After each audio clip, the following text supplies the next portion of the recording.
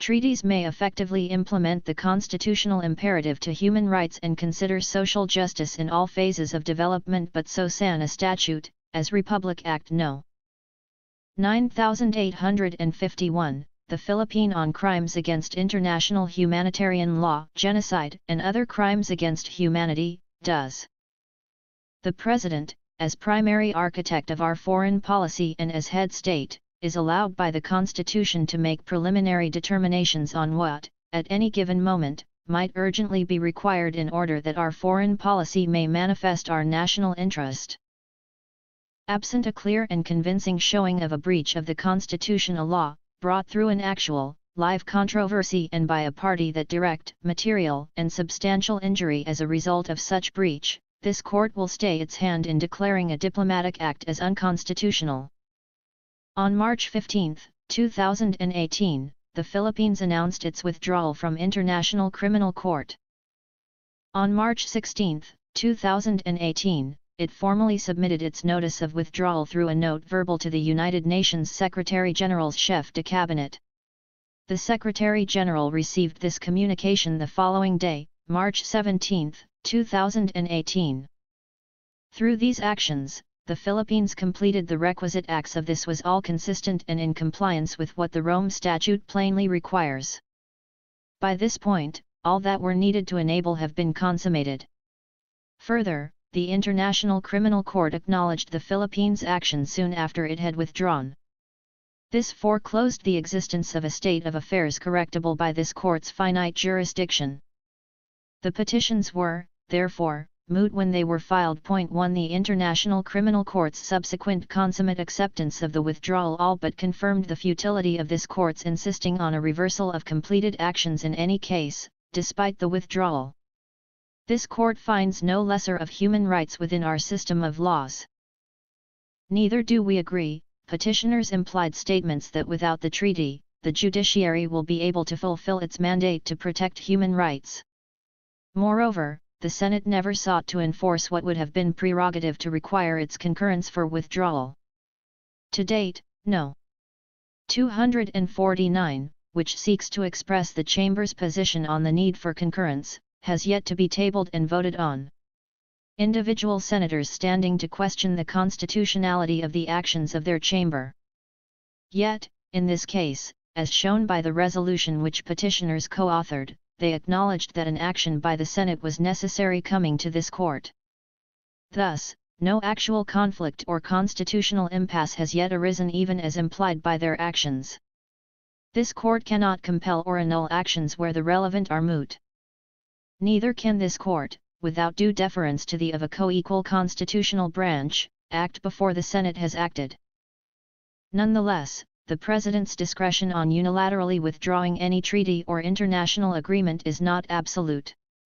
As primary architect of foreign policy, the President enjoys a degree leeway to withdraw from treaties.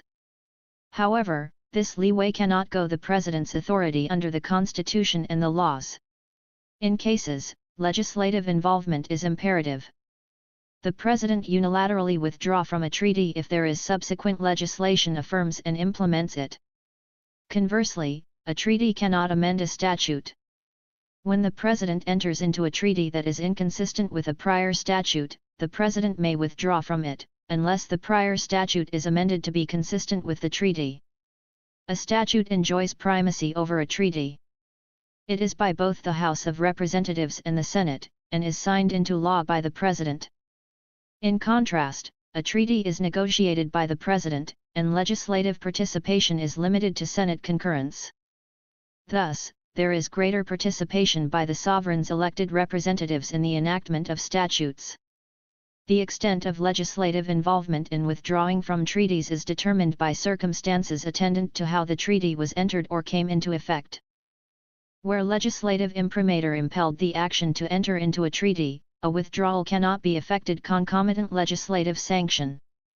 Similarly, where the Senate's concurrence imposes as a condition the same concurrence for withdrawal, 0 enjoys no unilateral authority to withdraw, and must then secure Senate concurrence. Thus, the President can withdraw from a treaty as a matter of policy in keeping with our legal system, if a treaty is unconstitutional or contrary to an existing prior statute. However, the President may not withdraw from a treaty, a. when the Senate conditionally concurs, such that it requires concurrence also to withdraw, or b. when the itself will be contrary to a statute, or to a legislative authority to and enter into a treaty, or an existing law which implements a. This court resolves consolidated petitions for certiorari and mandamus under Rule 65 of the 1997 Rules of Civil Procedure, seeking to a. declare the Philippines' withdrawal from the Rome Statute as invalid or ineffective, since it was done without the concurrence of at least two-thirds of all the Senate's members, and b. compel the executive branch to notify United Nations Secretary-General that it is cancelling, revoking, and withdrawing the instrument of withdrawal. Petitioners maintain that the instrument of withdrawal is inconsistent with the Constitution. The Rome Statute is a multilateral treaty that established the International Criminal Court, where the gravest crimes under international law are prosecuted. For since 1996, under Fidel V. Ramos's, President Ramos' presidency, the has participated in the court's establishment, taking an active in the deliberations as a member of the drafting committee. 5 On December 28, 2000, the Philippines, through then-President Ejercito Estrada, President Estrada, signed the Rome Statute of the Criminal Court.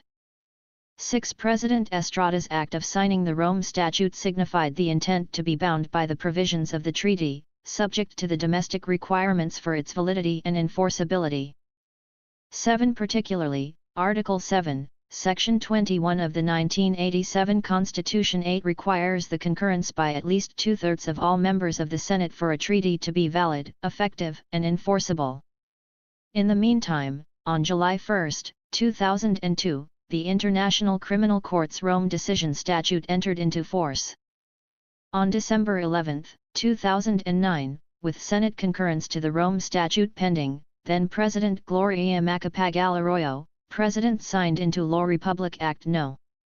9851, otherwise known as the Philippine Act on Crimes Against International Humanitarian Genocide, and Other Crimes Against Humanity. Republic Act No. 9851 replicated many of the Rome Statute's provisions. Senate concurrence to the Rome Statute was obtained following Benigno Aquino Il's, President Aquino, election.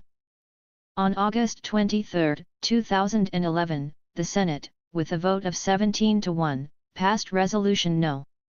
546 enabling Philippines' consummate accession to the Rome Statute. 2 On August 30, 2011, the Philippines deposited the instrument of the Rome Statute.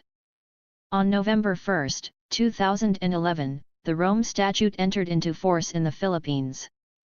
The country was the 16th state party to belong to the group of Asia-Pacific state parties in the International Criminal Court. 12 On June 30, 2016, President Aquino's term ended and President Roa Duterte, President Duterte, took his oath as chief executive.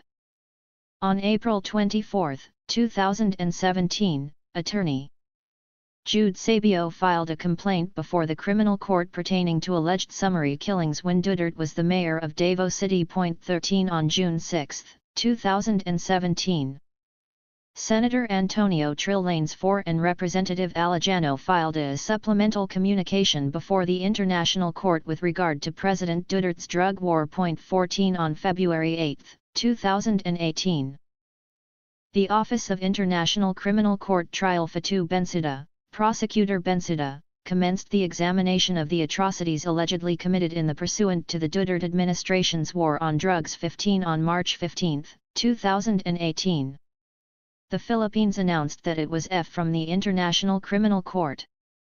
President Duterte claimed that the country never became a state party to the Rome Statute since the treaty was not published in the official gazette. 16 On March 16, 2018, the Philippines formally submitted its notice from the International Criminal Court to the United Nations. Manalo, the permanent representative of the Republic of the Philippines to the United Nations in New York, deposited the note verbal Maria Luisa Ribeiro Viotti. Chef de Cabinet of the United Nations Secretary-General Antonio Guterres. 17 The full text of this notification reads, "The Permanent Mission of the Republic of the Philippines to the United Nations presents its compliments to the Secretary-General of the United Nations and has the honor to inform the Secretary-General of the decision of the Government of the Republic of the Philippines to withdraw from the Rome Statute of the International Criminal Court in accordance with the relevant provisions of the statute. The Philippines assures the community of nations that the Philippine government continues to be guided by the rule of law embodied in its constitution, which also enshrines the country's long-standing tradition of upholding human rights. The government affirms its commitment to fight against impunity for atrocity crimes, notwithstanding its withdrawal from the Rome Statute, especially since the Philippines has a national legislation punishing atrocity crimes.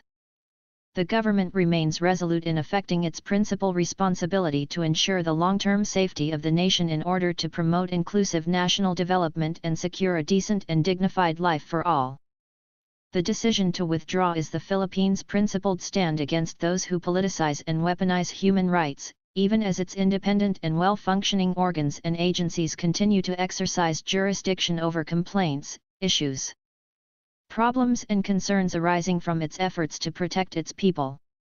The Permanent Mission of the Republic of the Philippines to the United Nations avails itself of this opportunity to renew to the Secretary-General of the United Nations the assurances of its highest consideration. 18 On March 17, 2018. The Secretary-General of the United Nations the notification from the Philippine Government. 19 On May 16, 2018, Senators Francis Pangilinan, Senator Pangilinan, Drilon, Paulo Benigno Aquino, Leila de Lima, Risa Hontiveros, and Antonio Trillanes IV filed a petition for certiorari and mandamus. 20 The Executive's unilateral act of withdrawing from the Rome Statute for being unconstitutional. This petition was docketed as Gr. No. Later, Senator Pangilinan would manifest in the oral arguments relating to Senate Resolution No. 289, a resolution expressing sense of the Senate that termination of, or withdrawal from, treaties and international agreements concurred in by the Senate shall be valid and only upon concurrence by the Senate.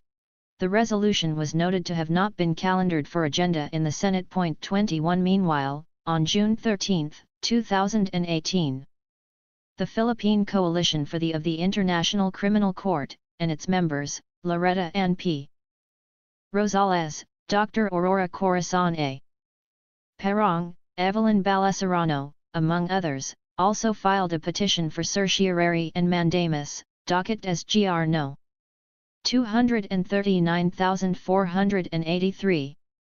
22 On July 6, 2018, the Office of the Solicitor General filed its comment to the petitions. 23 On August 14, 2018, the Integrated Bar of the Philippines filed its petition 24 and an omnibus ex parte motion for consolidation and for in the oral arguments. 25 This petition was docketed as Gr. No. 240,954. Oral arguments were conducted on August 28, 2018, September 4, and October 9, 2018. At the termination of oral arguments, this court the parties to file their respective memoranda within 30 days. 26 In his March 18, 2019 press release, the Assembly of State Parties Mr. Ogon Kwan reiterated his regret regarding the withdrawal of the Philippines, effective as of March 17, 2019, from the Rome Statute. 27 He expressed hope that the country rejoins the treaty in the future. 28 The three consolidated petitions before this court seek similar reliefs. In Gr. No. 238,875, petitioners' senators argue that, as a treaty that the validly entered into, the Rome Statute has the same status as an of Congress. 29 As a law in the Philippines. 30 They claim that President cannot repeal a law. 31 They aver that the country's withdrawal from a treaty requires the concurrence of at least two-thirds of Senate. 32 In Gr. No. 239,483, petitioner Philippine Coalition for the Criminal Court and its members assert that their rights to life, security, and dignity were impaired by the withdrawal from the Rome Statute. 33 citing a decision of the South African High Court. They also claim that the ratification of and withdrawal from a multilateral treaty the Senate's concurrence. 34 According to them, contrary to the assertion, the Rome Statute is effective in Philippine jurisdiction virtue of the Constitution's incorporation clause. Despite lack of 35 petitioners pray that the notification of withdrawal be declared or ineffective 36 or void ab initio 37 and that the Executive, through the Department of Foreign Affairs and the Philippine Permanent Mission to the United Nations, be required to notify the Secretary-General of the United the notice is cancelled, revoked, or withdrawn. 38 Respondents, through the Office of the Solicitor General, counter that petitioners in Gr. No. 238,875 do not have locus standi as they do not represent the official stand of the Senate as a body. 39 Neither do the petitioners in Gr. No. 239,483 have standing to question the wisdom of the sovereign power to withdraw from the Rome Statute. Absent any of actual or immediate danger of sustaining a direct injury as a result of said withdrawal, 40 respondents claim that a Rule 65 petition is improper because the acts of the President complained of were not in the exercise of judicial or quasi-powers. 41 Moreover, mandamus cannot lie against a discretionary act of a President, much less an act which is not enjoined as a duty, such as ratification of a treaty. 42 They posit that the petitions do not present a justiciable controversy. The withdrawal from a treaty is a political question, being a policy determination delegated to the wisdom of the executive. 43 Specifically, President is the sole organ of the nation in its external relations, and its sole representative with foreign nations. 44 Respondents assert that the Constitution does not expressly require Senate concurrence in withdrawing from a treaty. 45 Respondents maintain that the withdrawal was valid for having complied with the Rome Statute, which requires only a written notification withdrawal. 46 Respondents also allege that the decision to withdraw from the Rome Statute was an act to protect national sovereignty from interference and to the judiciary's independence. 47 Which was necessary given Bensuda's preliminary examination.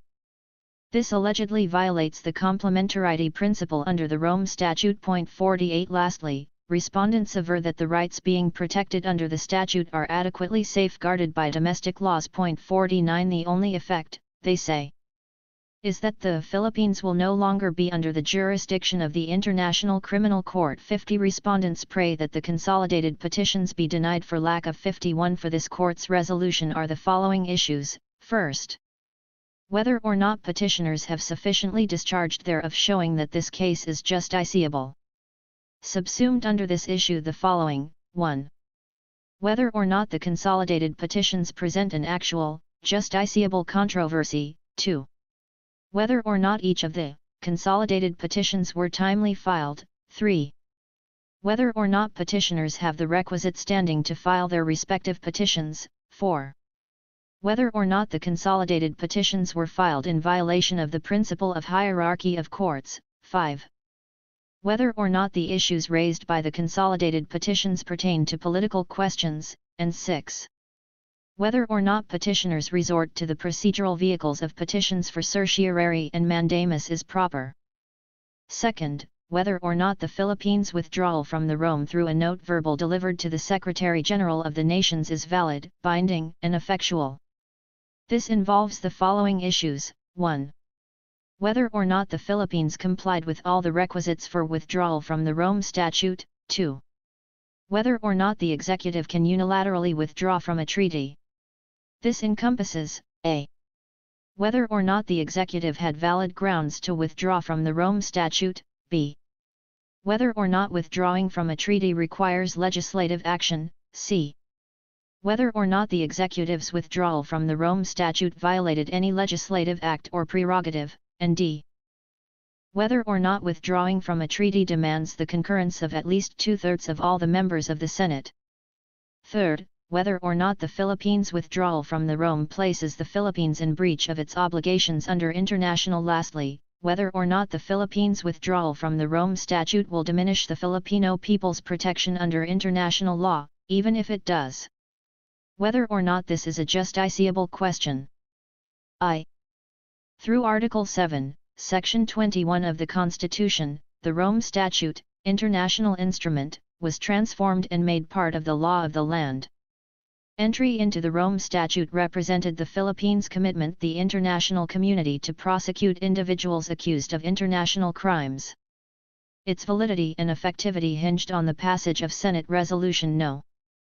546, which embodied the Senate's concurrence to the accession to the Rome Statute. Petitioners believe that President Duterte's unilateral withdrawal from Rome Statute transgressed legislative prerogatives. Ultimately, this court may only rule in an appropriate, justiciable controversy raised by a party who suffers from direct, substantial, an injury. Once again, we clarify our role within the constitutional order. We take this occasion to emphasize the need for this court to exercise restraint in cases that fail to properly present justiciable controversies, brought by parties who fail to demonstrate their standing. This is especially when our pronouncements will cause confusion in the diplomatic sphere and undermine our international standing and repute. Petitioners are before us through the vehicles of petitions for certiorari and mandamus under Rule 65 of the Rules of Court, praying that the notice of withdrawal be declared void ab initio, and that the withdrawal itself be declared invalid. They also pray for a writ of mandamus to direct the Executive Secretary to recall and revoke the notice of withdrawal, and to submit the issue before the Senate for its deliberation. 52 These petitions fail on significant procedural grounds. It is true that this court, in the exercise of its judicial power, can craft to interpret Article 7, Section 21 of the Constitution and determine the extent to which Senate concurrence in treaty withdrawal is. However, it will be excessive for any such framework to be imposed on the circumstances surrounding these present petitions, seeing as the incidents here are fait accompli. Petitioners insist that the protection of human rights will be weakened, yet their contentions are mere surmises. Ample protection for human rights the domestic sphere remain formally in place. It is a canon of that the court should not form a rule of constitutional law than is required by the precise facts to which it is applied. 53 Contrary to petitioners' claim, these cases do not deal with the results the ongoing preliminary examination by Prosecutor Bensuda.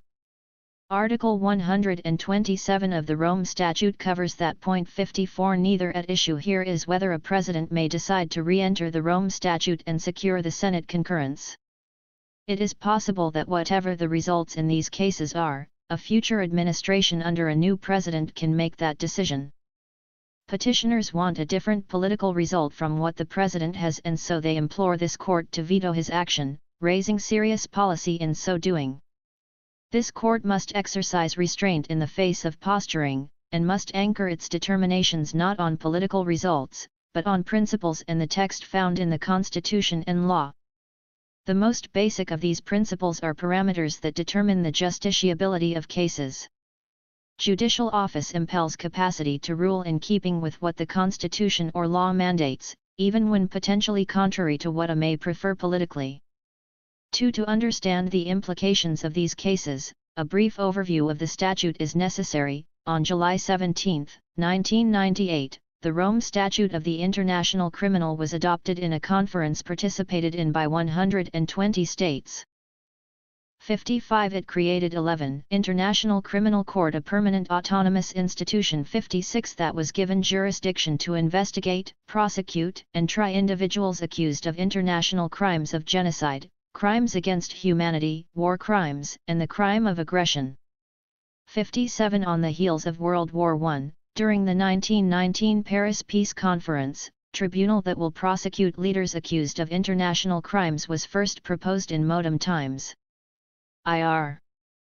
1937, the League of Nations, a conference in Geneva, where 13 states signed the first convention aiming to establish a permanent international court.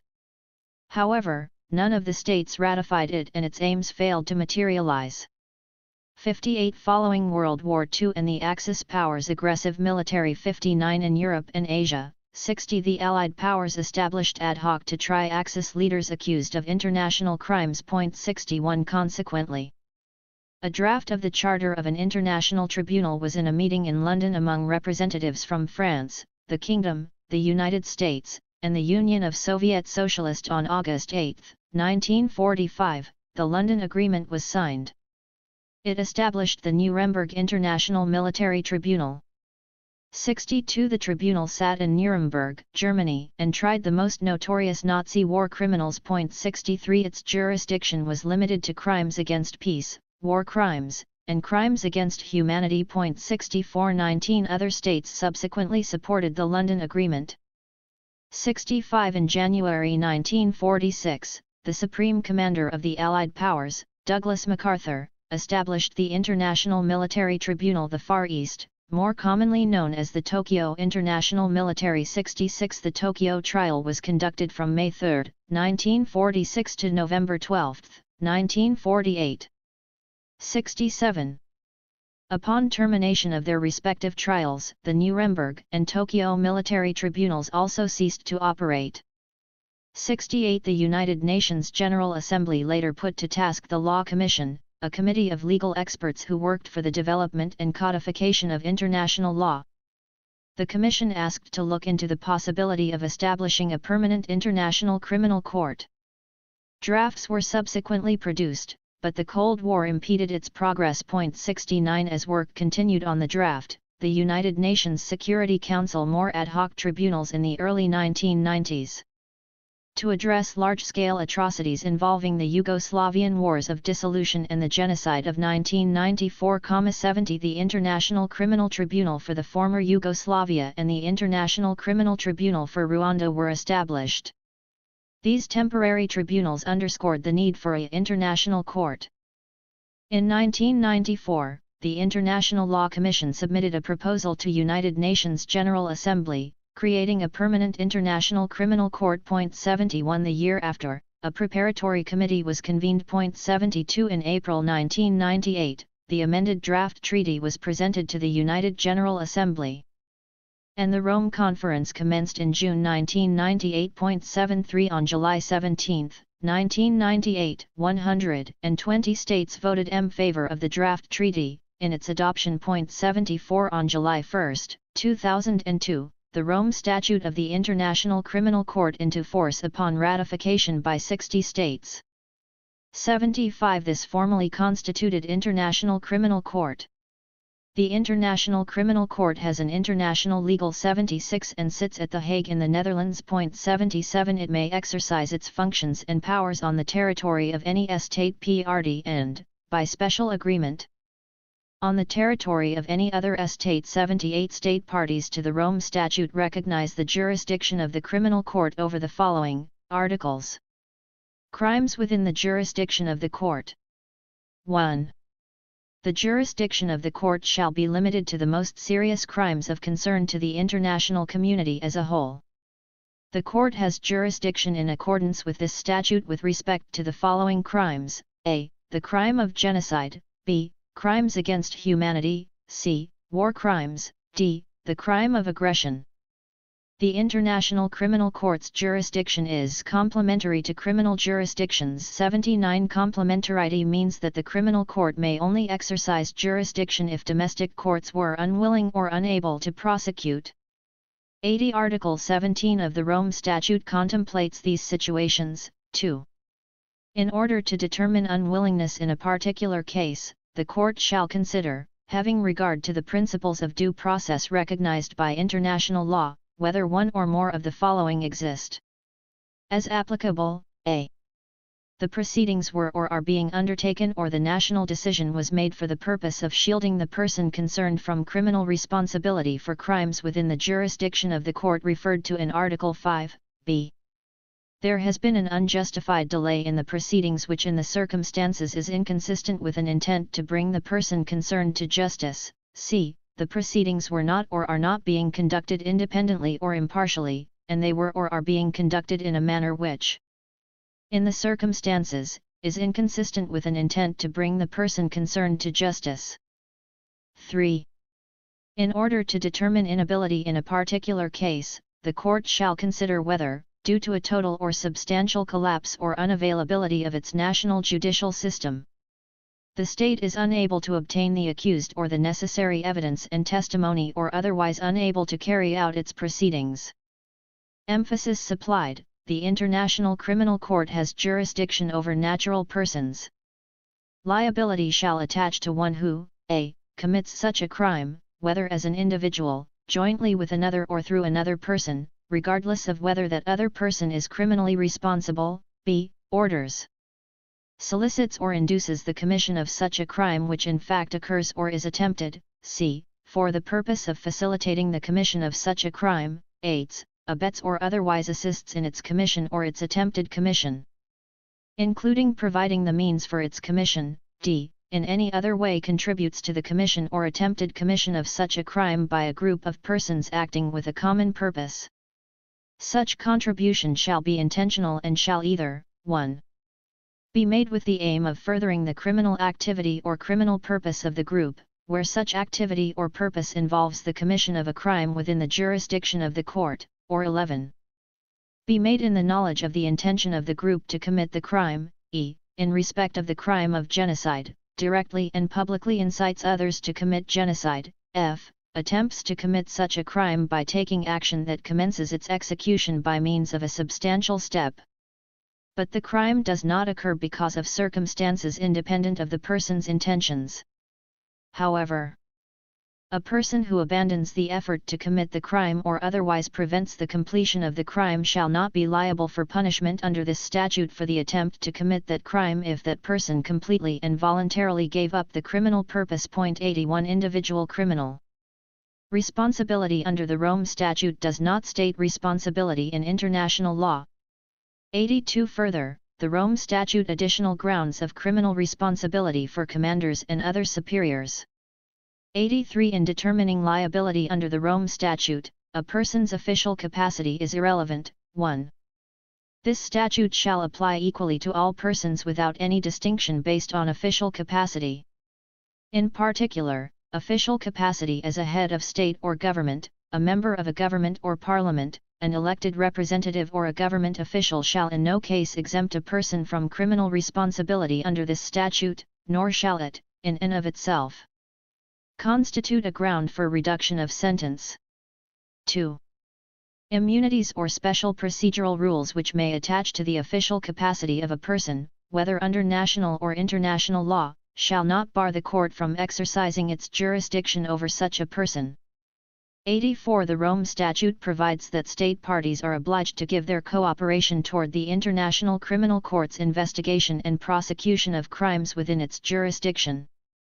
85 The International Criminal Court may request, through the diplomatic channel or any other appropriate as may be designated by each state party upon ratification, approval, or accession, state parties to cooperate.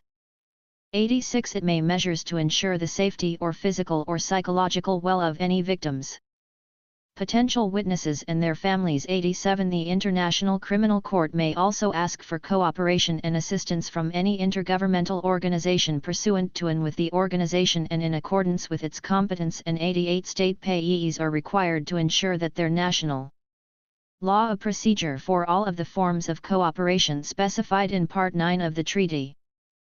89 State parties' failure to comply with the International Criminal Court's request to cooperate would warrant the International Criminal Court's finding to that effect. It will then refer the matter to the Assembly States Parties or, WHERE. The Security Council referred the matter to the Criminal Court, to the Security Council. 90 The Assembly of States Parties is the International Criminal Court's oversight and legislative body, comprised of representatives of all the states that ratified and acceded to the Rome Statute. 91 Upon a finding of conviction, the International Criminal Court may any of the following penalties: a. Imprisonment for a specified number of years, which may not exceed a maximum of 30 years, or b. A term of life imprisonment when justified by the extreme gravity of the crime and the individual circumstances of the convicted person. 2. In addition to imprisonment, the court may order a fine under the criteria provided for in the Rules of Procedure and Evidence, b. a forfeiture of proceeds, property, and assets derived directly or indirectly from that crime, without prejudice to the rights of bona fide third parties. 92. All disputes involving the International Criminal Court's judicial are settled by its decision. 93. Disputes of at least two state parties which relate to the application of the Rome Statute, and which are unsettled negotiations within 3 months of their commencement, shall be to the Assembly of States parties. The Assembly may settle the dispute or may make recommendations on further means of settlement of the dispute. 94. Article 127 of the Rome Statute provides mechanisms on how a state may withdraw from it. 1. A state party may, by written notification addressed to the Secretary-General of the United Nations, withdraw from this statute. The withdrawal shall take effect 1 year after the date of receipt of the notification, unless the notification specifies a later date. 2. A state shall not be discharged, by reason of its withdrawal, from the obligations arising from this statute while it was a party to the statute, including any financial obligations which may have accrued. Its withdrawal shall not affect any cooperation with the court in connection with criminal investigations and proceedings in relation to which the withdrawing state had a duty to cooperate and which were commenced prior to the date on which the withdrawal became effective. Nor shall it prejudice in any way the continued consideration of any matter which was already under consideration by the court prior to the date on which the withdrawal became effective. Burundi is, thus far, the only other state party to withdraw from the statute. In accordance with Article 127(1) of the Rome Statute, it sent a written notification of withdrawal to the Secretary-General of the Criminal Court on October 27, 2016. Burundi's withdrawal effected on October 26, 2017. 95. Following Burundi, South Africa, Gambia, and the Philippines their intent to withdraw. Nonetheless, Gambia and South Africa their notifications of withdrawal on February 10, 2017 and March 7, 2017, respectively. 96.3. On March 24, 1998, President Ramos issued Administrative Order 387, which created a task force on the proposed establishment of the International Criminal Court. The task force was composed of the following: Department of Foreign Affairs Chairman, Department of Justice Co-Chairman, Office of the Solicitor General, Member, Office of the Executive Secretary / Office of the Chief Presidential Legal Counsel. Member, Department of Interior and Local Government, Member, University of the Philippines College of Law. Member 97. The task force had the following duties: 1. Undertake studies and researches pertaining to the proposed establishment of the International Criminal Court. 2. Formulate policy recommendations to serve as inputs in the review and consolidation of the Philippine government's position in the preparatory committee meetings of the ICC and the United Nations General Assembly. 3. Identify and recommend legislative measures necessary in the furtherance of the foregoing. 4. Serve as a forum for the resolution of issues and concerns pertaining to the establishment of the ICC. 5. Pursue other related functions which may be deemed necessary by the President. 98. From June 15, 1998 to July 17, 1998, the Philippines participated in United Nations Diplomatic Conference of Plenipotentiaries on the of an International Criminal Court in Rome. Then Foreign Affairs Under-Secretary Lauro L.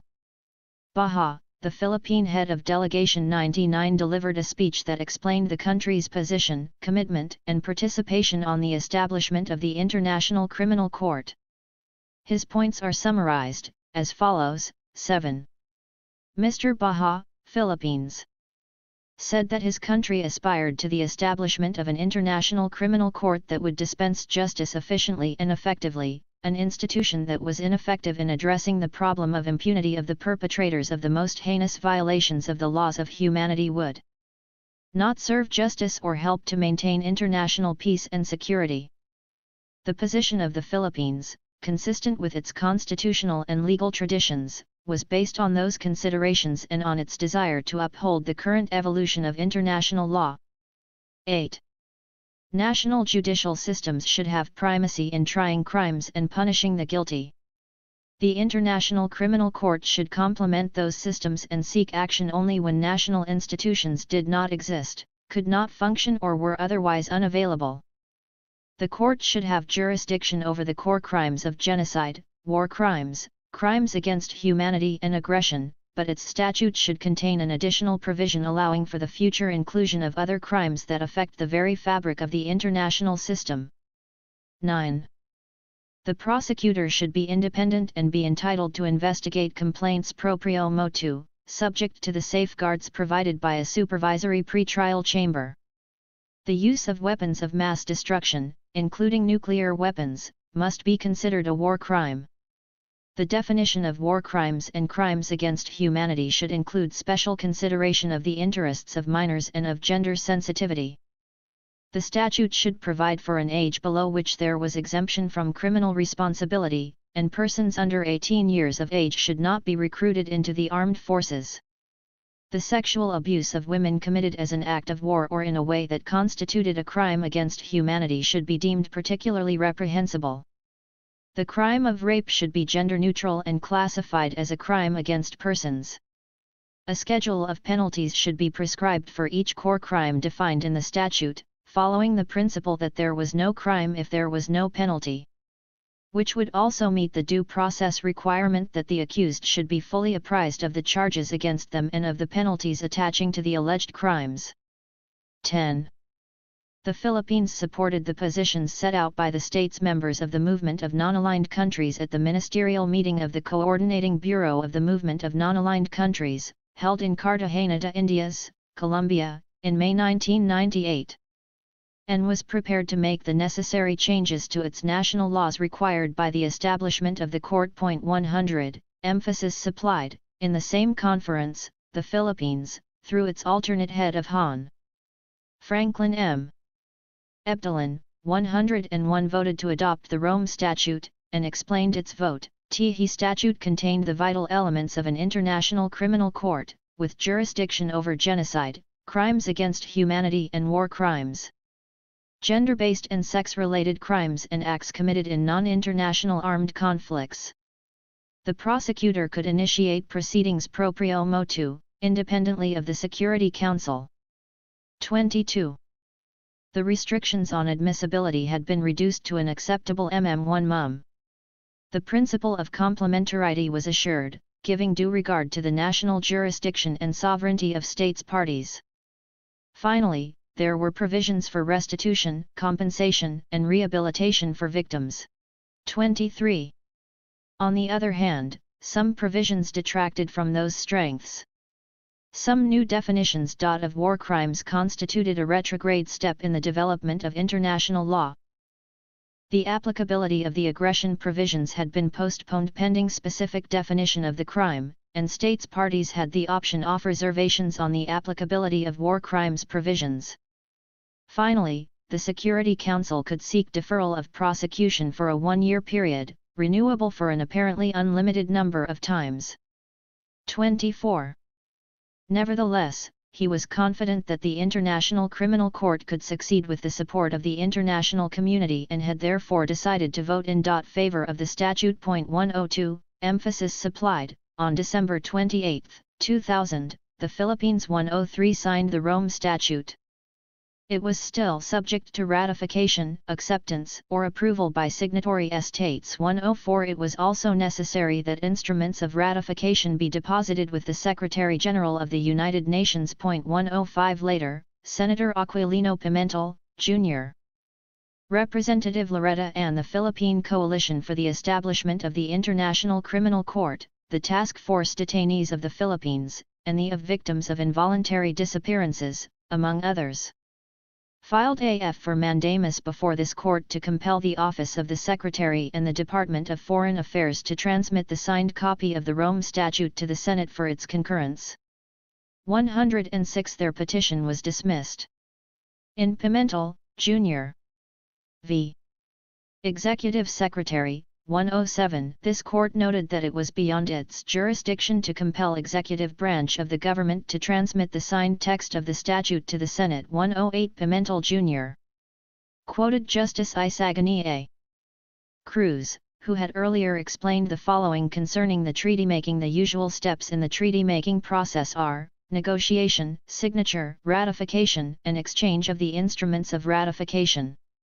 The treaty may then be submitted for registration and publication under the UN Charter, although this step is not essential to the validity of the agreement as between the parties. Negotiation may be undertaken directly by the head of state, but he now usually assigns this task to his authorized representatives. These representatives are provided with credentials known as full powers, which they exhibit to the other negotiators at the start of the formal discussions. It is standard practice for one of the parties to submit a draft of the proposed treaty which, together with the counter-proposals, becomes the basis of the subsequent negotiations. The negotiations may be brief or protracted, depending on the issues involved, and may even collapse in case the parties are unable to come to an agreement on the points under consideration.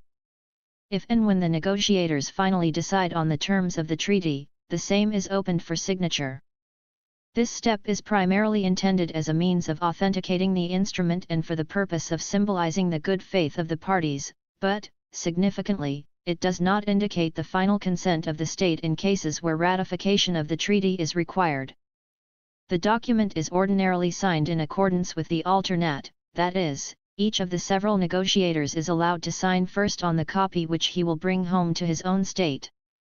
Ratification, which is the next step, is the formal act by which a state confirms and accepts the provisions of a treaty concluded by its representatives.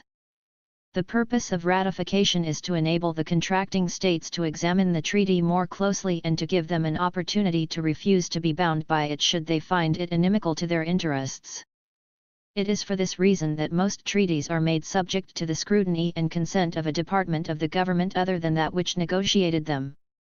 The last step in the treaty-making process is the exchange of the instruments of ratification, which usually also signifies the effectivity of the treaty unless a different date has been agreed upon by the parties. Where ratification is dispensed with and no effectivity clause is embodied in the treaty, the instrument is deemed effective upon its signature. 109, emphasis in the original, this court declared that submission to ratification is generally held be an executive act. 110 and it binds the state to the signed statute.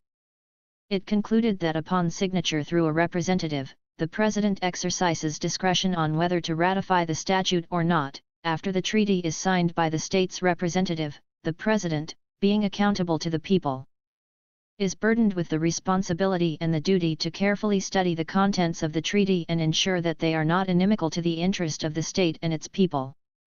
Thus, the President has the discretion even after the signing of the treaty by the Philippine representative whether or not to ratify the same.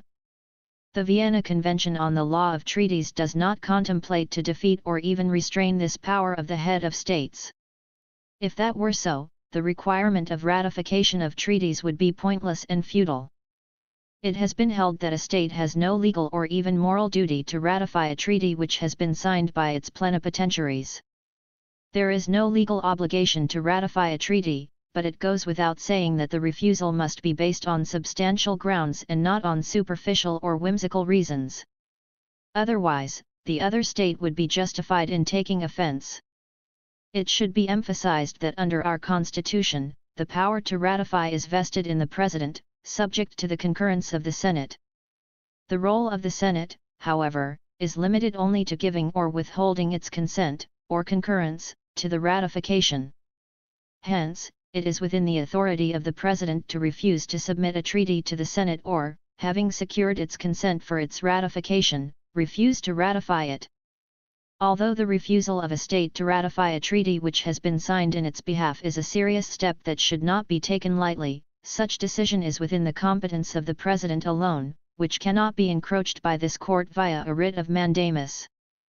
This court has no jurisdiction over actions seeking to enjoin the President in the performance of his official duties. 111, citations omitted. In 2009, President Macapagal Arroyo signed into law Republic Act 9851, which replicated many of the then unratified Rome statutes. Some Prov 1s 10ns, however, are significantly different.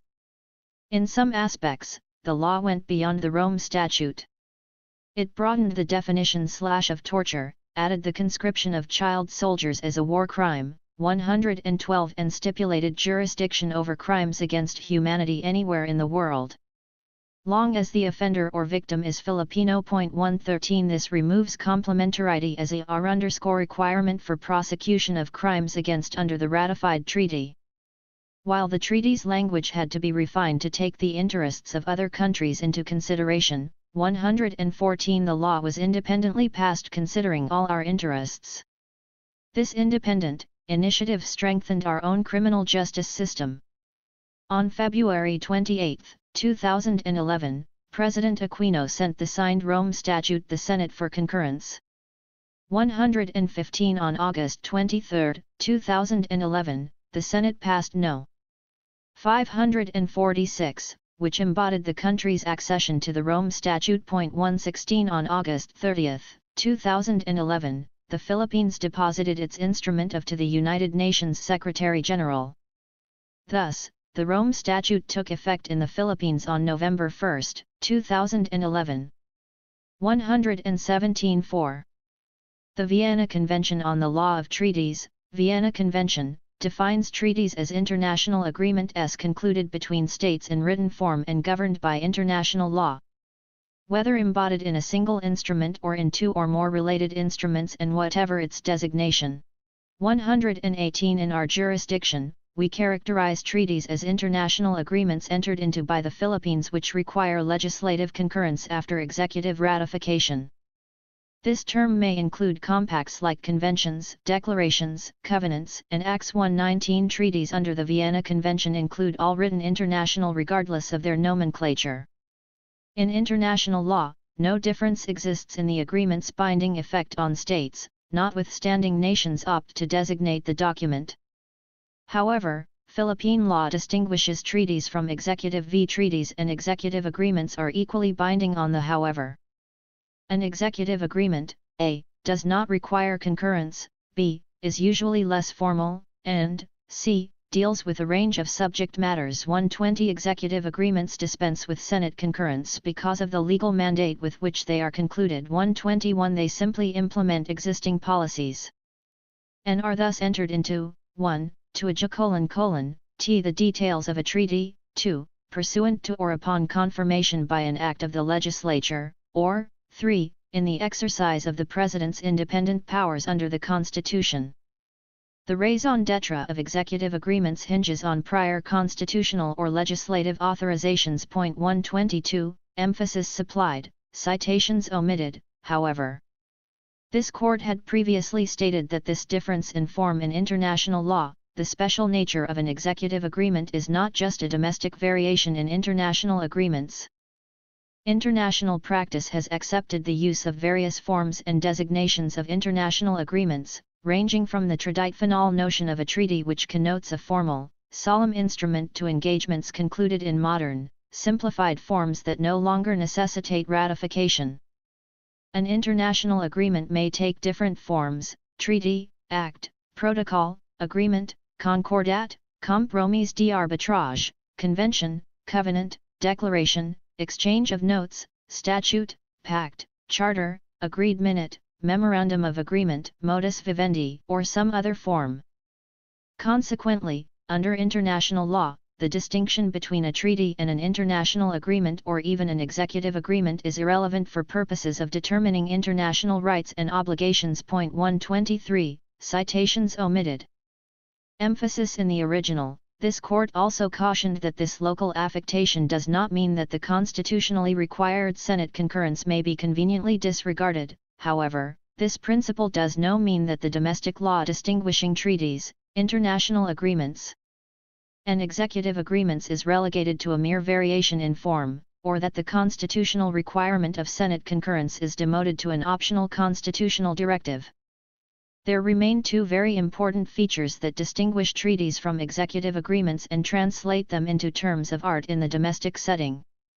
First, executive agreements must remain traceable to an express or implied authorization under the Constitution, statutes, or treaties.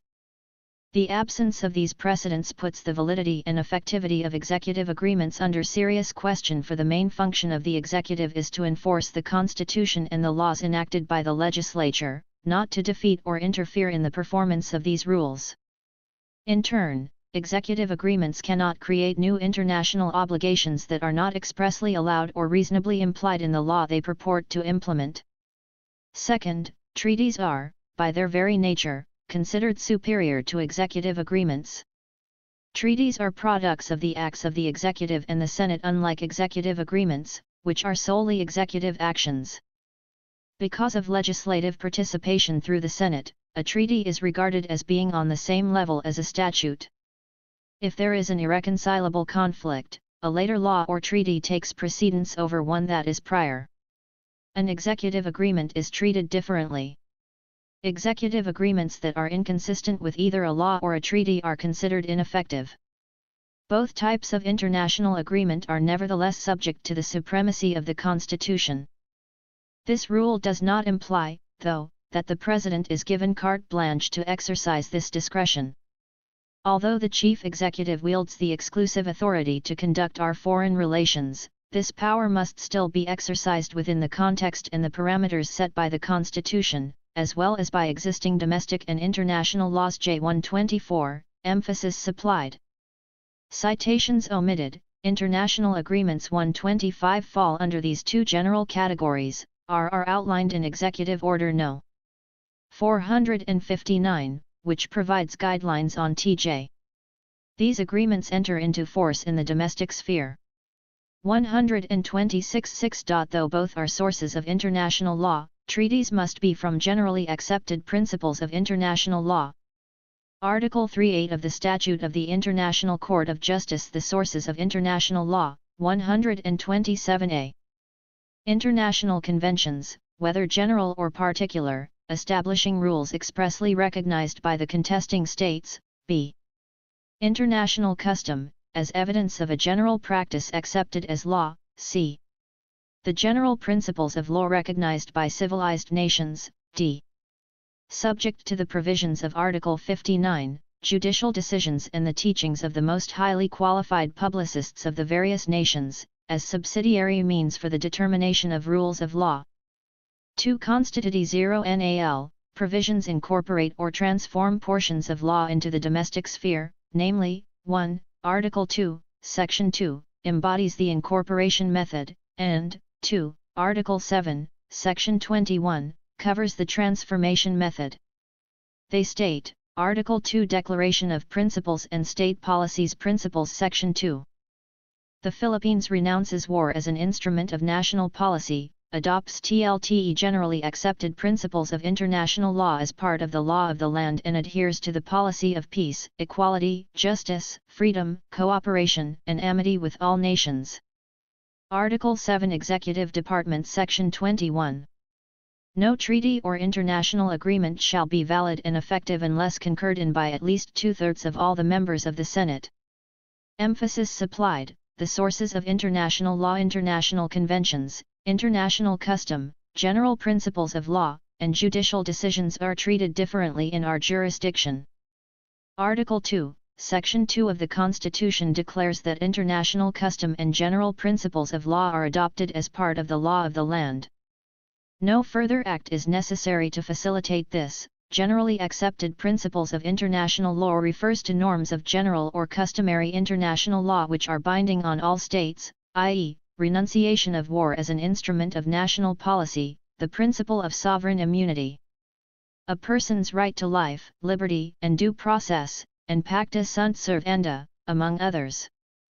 The concept of generally accepted principles of law has also been depicted in this wise. Some legal scholars and judges look upon certain general principles of law as a primary source of international law because they have the character of jus rationale and are valid through all kinds of human societies.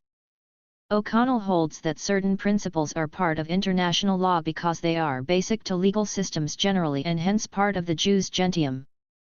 These principles, he believes, are established by a process of reasoning based on the common identity of all legal systems. If there should be doubt or disagreement, One must look to state practice and determine whether the municipal law principle provides a just and acceptable solution. 128, citations omitted, emphasis supplied, in his separate opinion in Government of the United States of America v. Pangilinan, 129. Justice Jose C. Vidug, Justice Vidug, underscored that as a/source of international law, general principles of law are only secondary to international conventions and international customs. He stressed that while international conventions and customs are based on the consent of nations, 130 general principles of law have yet to have a binding definition. Article 38, 1, c, is identified as being a secondary source of international law and, therefore, not ranked at par with treaties and customary international law. The phrase is innately vague, and its exact meaning still eludes any general consensus. The widely preferred opinion, however, appears to be that of Oppenheim, which views general principles of law as being inclusive of principles of private or municipal law when these are applicable to international relations. Where, in certain cases, there is no applicable treaty nor a generality of state practice giving rise to customary law, the International Court is expected to rely upon certain legal notions of justice and equity in order to deduce a new rule for application to a novel situation. This reliance or borrowing by the International Tribunal from general principles of municipal jurisprudence is explained in many ways by the fact that municipal or private law has a higher level of development compared to international law. Brownlee submits that the term generally accepted principles of international law could also refer to rules of customary law, to general principles of law, or to logical propositions resulting from judicial reasoning on the basis of existing international law and municipal law analogies. In order to qualify as a product of the subsidiary law-creating process, a principle of law must fulfill three requirements. 1. It must be a general principle of law as distinct from a legal rule of more limited functional scope. 2. It must be recognized by civilized nations. And 3. It must be shared by a fair number of states in the community of nations. Clarifying the term generally accepted principles of international law during the deliberations of the 1987 Constitutional Commission, Commissioner Adolfo S. Cunha points out that when we talk of generally accepted principles of international law as part of the law of the land, we mean that it is part of the statutory part of laws, not of the Constitution. The remark is shared by Professor Merlin M.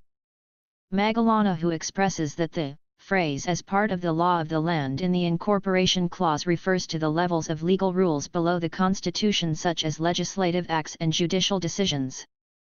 Thus, he contends, it is incorrect to so interpret this phrase as including the Constitution itself, because it would mean that the generally accepted principles of international law falls in parity with the Constitution. 132, emphasis supplied, citations omitted, in Rubrico v.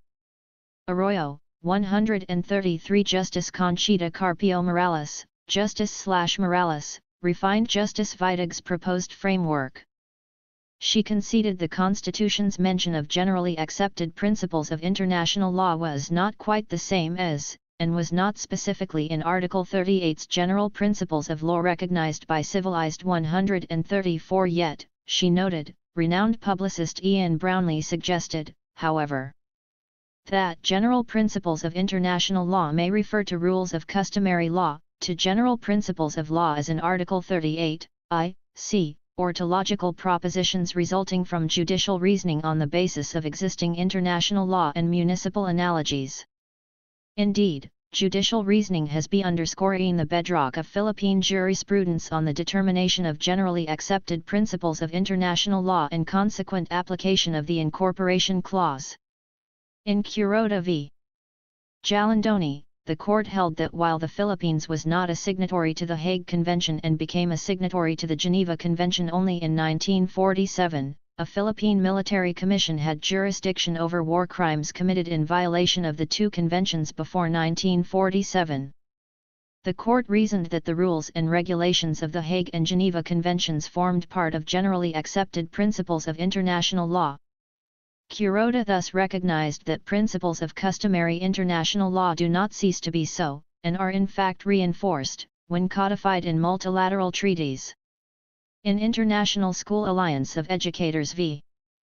Quisuming, the court invalidated as discriminatory the practice of International School Incorporated of according foreign hires higher salaries than local hires.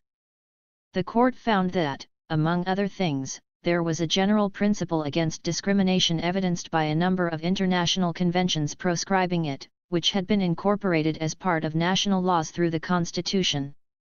The court thus subsumes within the rubric of generally accepted principles of international law both international custom and general principles of law, two distinct sources of international law recognized by the ICJ Statute.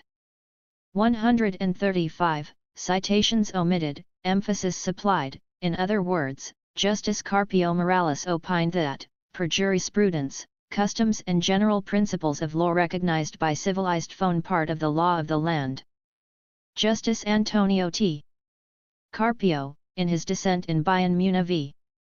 Romulo, 136 Justice Carpio Morales's supposition and further discussed, he doctrine of incorporation which mandates that the Philippines is bound by generally accepted principles of international law which automatically form part of Philippine law by operation of the Constitution. In Curoda v. Jalandoni, this court held that this constitutional provision is not confined to the recognition of rules and principles of international law as contained in treaties to which our government may have been or shall be a signatory. The pertinent portion of Curoda states, it cannot be denied that the rules and regulations of the Hague and Geneva Conventions form part of and are wholly based on the generally accepted principles of international law. Such rule and principles, therefore, form part of the law of our nation even if the Philippines was not a signatory to the conventions embodying them. For our Constitution has been deliberately general and extensive in its scope and is not confined to the recognition of rules and principles of international law as contained in treaties to which our government may have been or shall be a signatory. Hence, generally accepted principles of international law form part of Philippine laws even if they do not derive from treaty obligations of the Philippines. Generally accepted principles of international law, as referred to in the Constitution, include customary international law. Customary international law is one of the primary sources of international law under Article 38 of the Statute of the International Court of Justice. Customary international law consists of acts which, by repetition of states of similar international acts for a number of years, occur out of a sense of obligation, and taken by a significant number of states. It is based on custom, which is a clear and continuous habit of doing certain actions, which has grown under the aegis of the conviction that these actions are, according to international law, obligatory or right. Thus, customary international law requires the concurrence of two elements, 1j the established, widespread, and consistent practice on the part of the states, and 2 a psychological element known as opinion juris sive necessitatis, opinion as to law or necessity. Implicit in the latter element is a belief that the practice in question is rendered obligatory by the existence of a rule of law requiring it. 137, emphasis supplied, citations omitted. Thus, generally accepted principles of international law include customs and general principles of law. Under the incorporation, these principles form part of the law of the land. And, by mere declaration, international law is deemed to have the force of domestic law. 138 pursuant to Article 7, Section 21 of the Constitution. Treaties valid and effective upon the Senate's concurrence. The Senate's ratification of a treaty makes it legally effective and binding by transformation. It then has the force and effect of a statute enacted by Congress. In Pharmaceutical and Healthcare Association of the Philippines v. Duca 3, et.al., under the 1987 Constitution, international law can become part of the sphere of domestic law, either by transformation or incorporation. The transformation method requires that an international law be transformed into a domestic law through a constitutional mechanism such as local legislation. The incorporation method applies when, by mere constitutional declaration, international law is deemed to have the force of domestic law. Treaties become part of the law of the land through transformation pursuant to Article 7, Section 21 of the Constitution. Thus, Treaties or conventional international law must go through a process prescribed by the Constitution for it to be transformed into municipal law that can be applied to domestic conflicts. 139 as discussed in Bayan v. Zamora, 140 concurring MA treaty or agreement is, essentially legislative in character. The Senate, as an independent body possessed of its own erudite mind, has the prerogative to either accept or reject the proposed agreement. And whatever action it takes in the exercise of its wide latitude of discretion, pertains to the wisdom rather than the legality of the act. 141 Thus, in doing so, the Senate partakes a principal, yet delicate, role in keeping the principles of separation of powers and of checks and balances alive and vigilantly ensures that these cherished rudiments remain true to their form in a democratic government such as ours. 142 However, the provision on treaty making is under Article 7 of the which concerns the Executive Department. A review of this constitutional provision may aid this court in interpreting text. In his concurring opinion in Intellectual Property Association of the V. Ochoa, 143 Justice Arturo D. Bryan, Justice Bryan, discussed antecedents of the transformation method. Under the 1935 Constitution, the President has the power, with the concurrence of a majority of all the members of the National Assembly, to make treaties. The provision, Article 7, Section 11. Paragraph 7 is part of the enumeration of the President's powers under Section 11, A1=7 of the 1935 Constitution.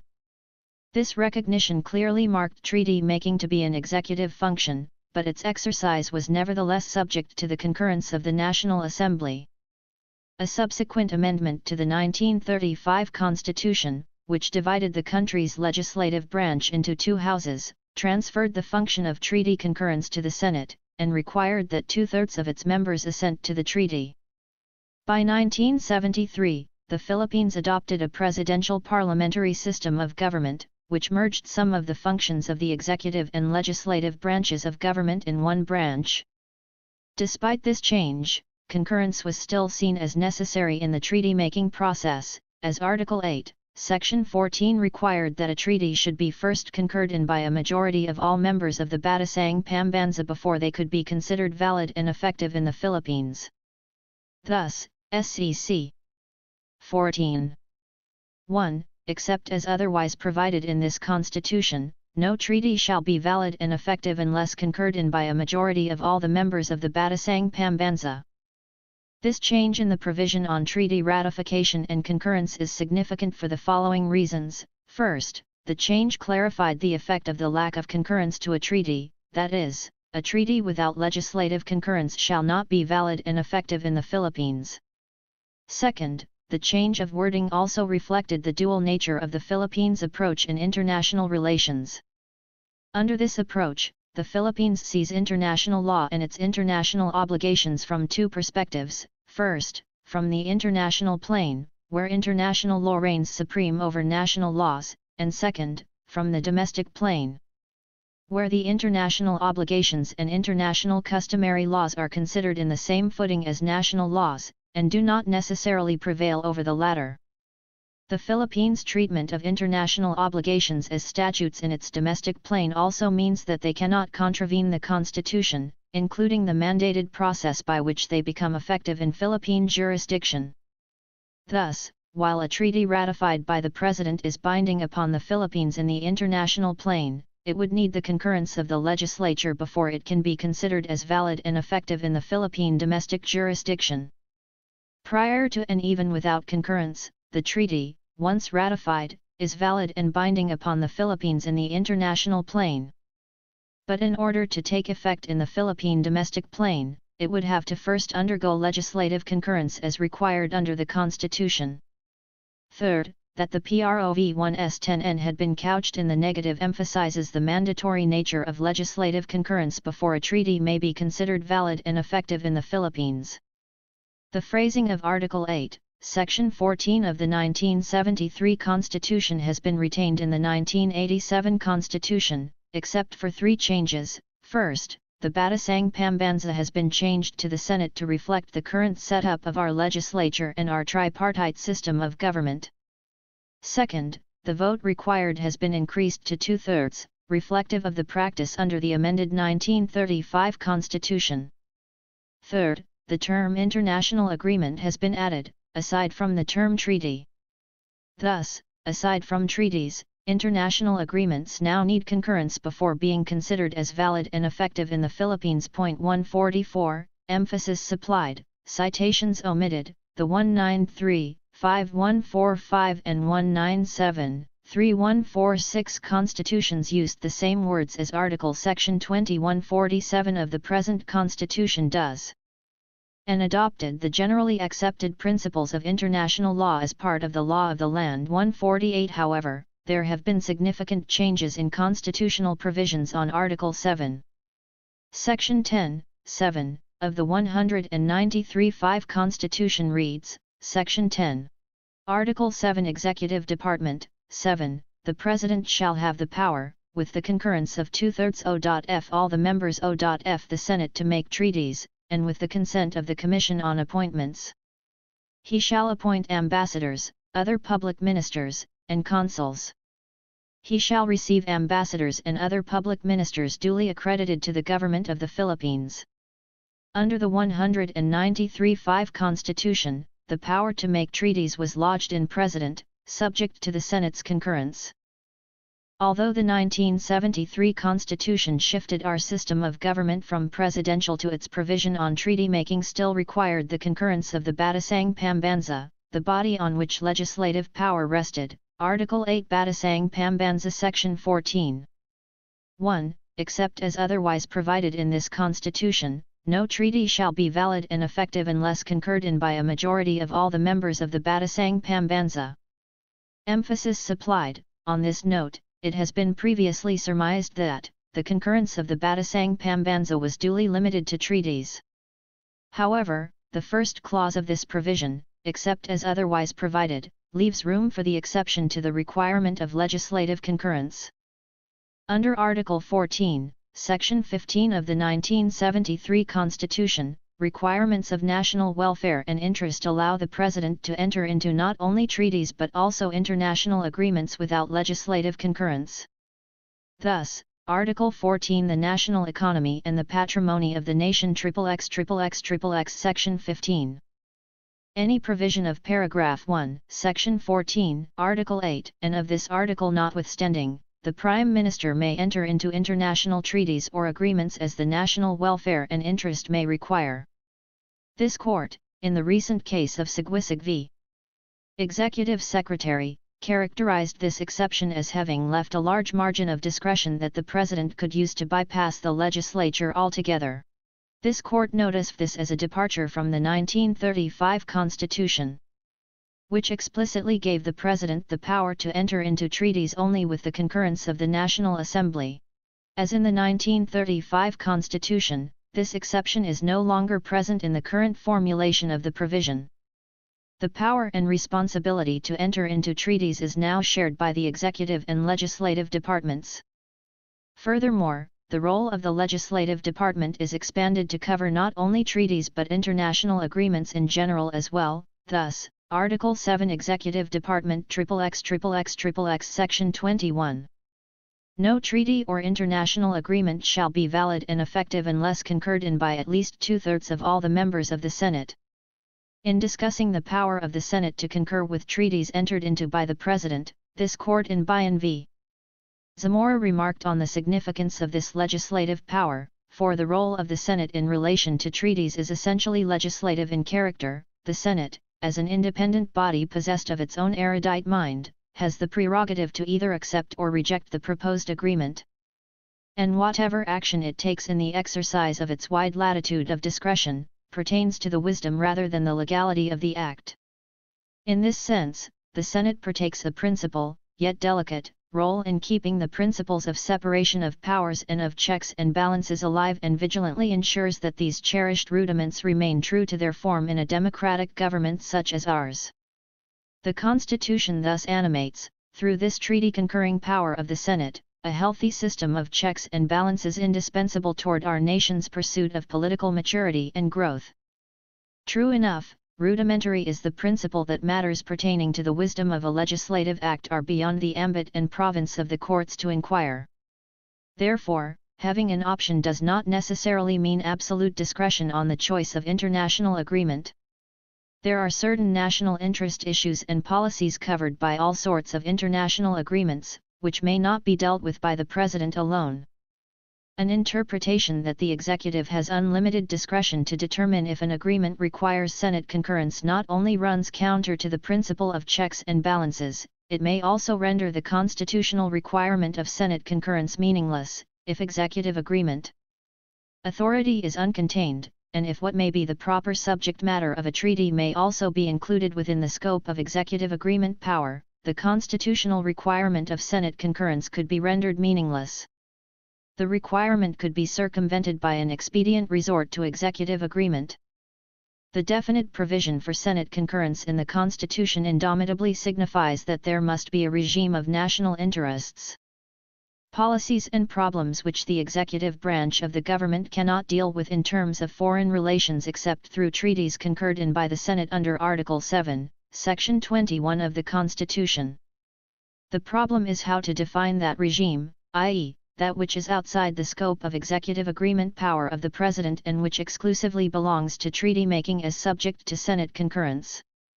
Article 7, Section 21 does not limit the requirement of Senate concurrence to treaties alone.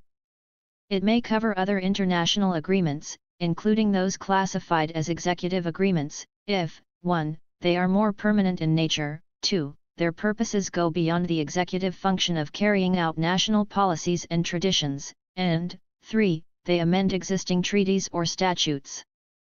As long as the subject matter of the agreement covers political issues and national policies of a more permanent character, the international agreement must be concurred in by the Senate. 149. Emphasis supplied, citations omitted. The constitutional framers were not linguistically ignorant. Treaties a different process to become part of the law of the land. Therefrom generally accepted principles of international law was deliberate. So was the use of different terminologies and mechanisms in them valid and effective. In consonance with the Constitution and existing laws, presidents act their competence when they enter into treaties. However, for treaties be effective in this jurisdiction, Senate concurrence must be obtained. They may not engage in foreign relations in direct contravention of the Constitution and our laws, after the treaty is signed by the state's representative, the President, being accountable to the people, is burdened with the responsibility and the duty to carefully study the contents of the treaty and ensure that they are not inimical to the interest of the state and its people. 150 As explained in Pimentel, Jr., in our system of government, the President, being the head of state, is regarded as the sole organ and authority in external relations and is the country's sole representative with foreign nations. As the chief architect of foreign policy, the President acts as the country's mouthpiece with respect to international affairs. Hence, the President is vested with the authority to deal with foreign states and governments, extend or withhold recognition, maintain diplomatic relations, enter into treaties, and otherwise transact the business of foreign relations. In the realm of treaty making, the President has the sole authority to negotiate with other states. Nonetheless, while the President has the sole authority to negotiate and enter into treaties, the Constitution provides a limitation to his power by requiring the concurrence of 2/3 of all the members of the Senate for the validity of the treaty entered into by him. The participation of the legislative branch in the treaty-making process was deemed essential to provide a check on the executive in the field of foreign relations. By requiring the concurrence of the legislature in the treaties entered into by the President, the Constitution ensures a healthy system of checks and balance necessary in the nation's pursuit of political maturity and growth. 151. Emphasis supplied, citations omitted. The context of the provision in question, alongside others, provides under Article 6 of the Constitution, legislative power is by the executive, Section 23. 1. The Congress, by a vote of 2/3 of both houses in joint session assembled, voting separately, shall have the sole power to declare the existence of a state of war. 2. In times of war or other national emergency, the Congress may, by law, authorize the President, for a limited period and subject to such restrictions as it may prescribe, to exercise powers necessary and proper to carry out a declared national policy. Unless sooner withdrawn by resolution of the Congress, such powers shall cease upon the next adjournment thereof. Section 28. 1. The rule of taxation shall be uniform and equitable. The Congress shall evolve a progressive system of taxation. 2. The Congress may, by law, authorize the President to fix within specified limits, and subject to such limitations and restrictions as it may impose, tariff rates, import and export quotas, tonnage and wharfage dues, and other duties or imposts within the framework of the national development program of the government. 3. Charitable institutions, churches and parsonages or convents appurtenant thereto, mosques, non-profit cemeteries, and all lands, buildings and improvements, actually, directly, and exclusively used for religious, charitable, or educational purposes shall be exempt from taxation. 4. No law granting any tax exemption shall be passed without the concurrence of a majority of all the members of the Congress. Conversely, some executive powers under Article 7 of the are checked by the legislature, by one of its chambers, by committees, or by other bodies attached to the legislature. Section 16. The President shall nominate and, with the consent of the Commission on Appointments, appoint the heads of the executive departments, ambassadors, other public ministers and consuls, or officers of the armed forces from the rank of colonel or naval captain, and other officers whose appointments are vested in him in this Constitution. He shall also appoint all other officers of the government whose appointments are not otherwise provided for by law, and those whom he may be authorized by law to appoint. The Congress may, by law, vest the appointment of other officers lower in rank in the President alone, in the courts, or in the heads of departments, agencies, commissions, or boards. Section 18. The President shall be the Commander-in-Chief of all armed forces of the Philippines, and whenever it becomes necessary, he may call out such armed forces to prevent or suppress lawless violence, invasion, or rebellion. In case of invasion or rebellion, when the public safety requires it, he may, for a period not exceeding 60 days, suspend the privilege of the writ of habeas corpus or place the Philippines or any part thereof under martial law. Within 48 hours from the proclamation of martial law or the suspension of the privilege of the writ of habeas corpus, the President shall submit a report in person or in writing to the Congress. The Congress, voting jointly, by a vote of at least a majority of all its members in regular or special session, may revoke such proclamation or suspension, which revocation shall not be set aside by the President. Upon the initiative of the President, the Congress may, in the same manner, extend such proclamation or suspension for a period to be determined by the Congress, if the invasion or rebellion shall persist and public safety requires it. The Congress, if not in session, shall, within 24 hours following such proclamation or suspension, convene in accordance with its rules without any need of a call. The Supreme Court may review, in an appropriate proceeding filed by any citizen, the sufficiency of the factual basis of the proclamation of martial law or the suspension of the privilege of the writ or the extension thereof, and must promulgate its decision thereon within 30 days from its filing. Section 19. Except in cases of impeachment, or as otherwise provided in this Constitution, the President may grant reprieves, commutations and pardons, and remit fines and forfeitures, after conviction by final judgment. He shall also have the power to grant amnesty with the concurrence of a majority of all the members of the Congress. Section 21.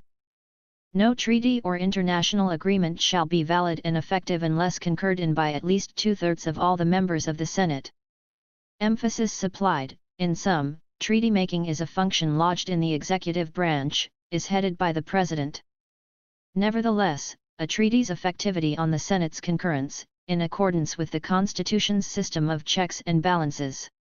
7. While Senate concurrence is expressly required to make treaties valid effective, no similar express mechanism concerning withdrawal from or international agreements is provided in the Constitution or any statute.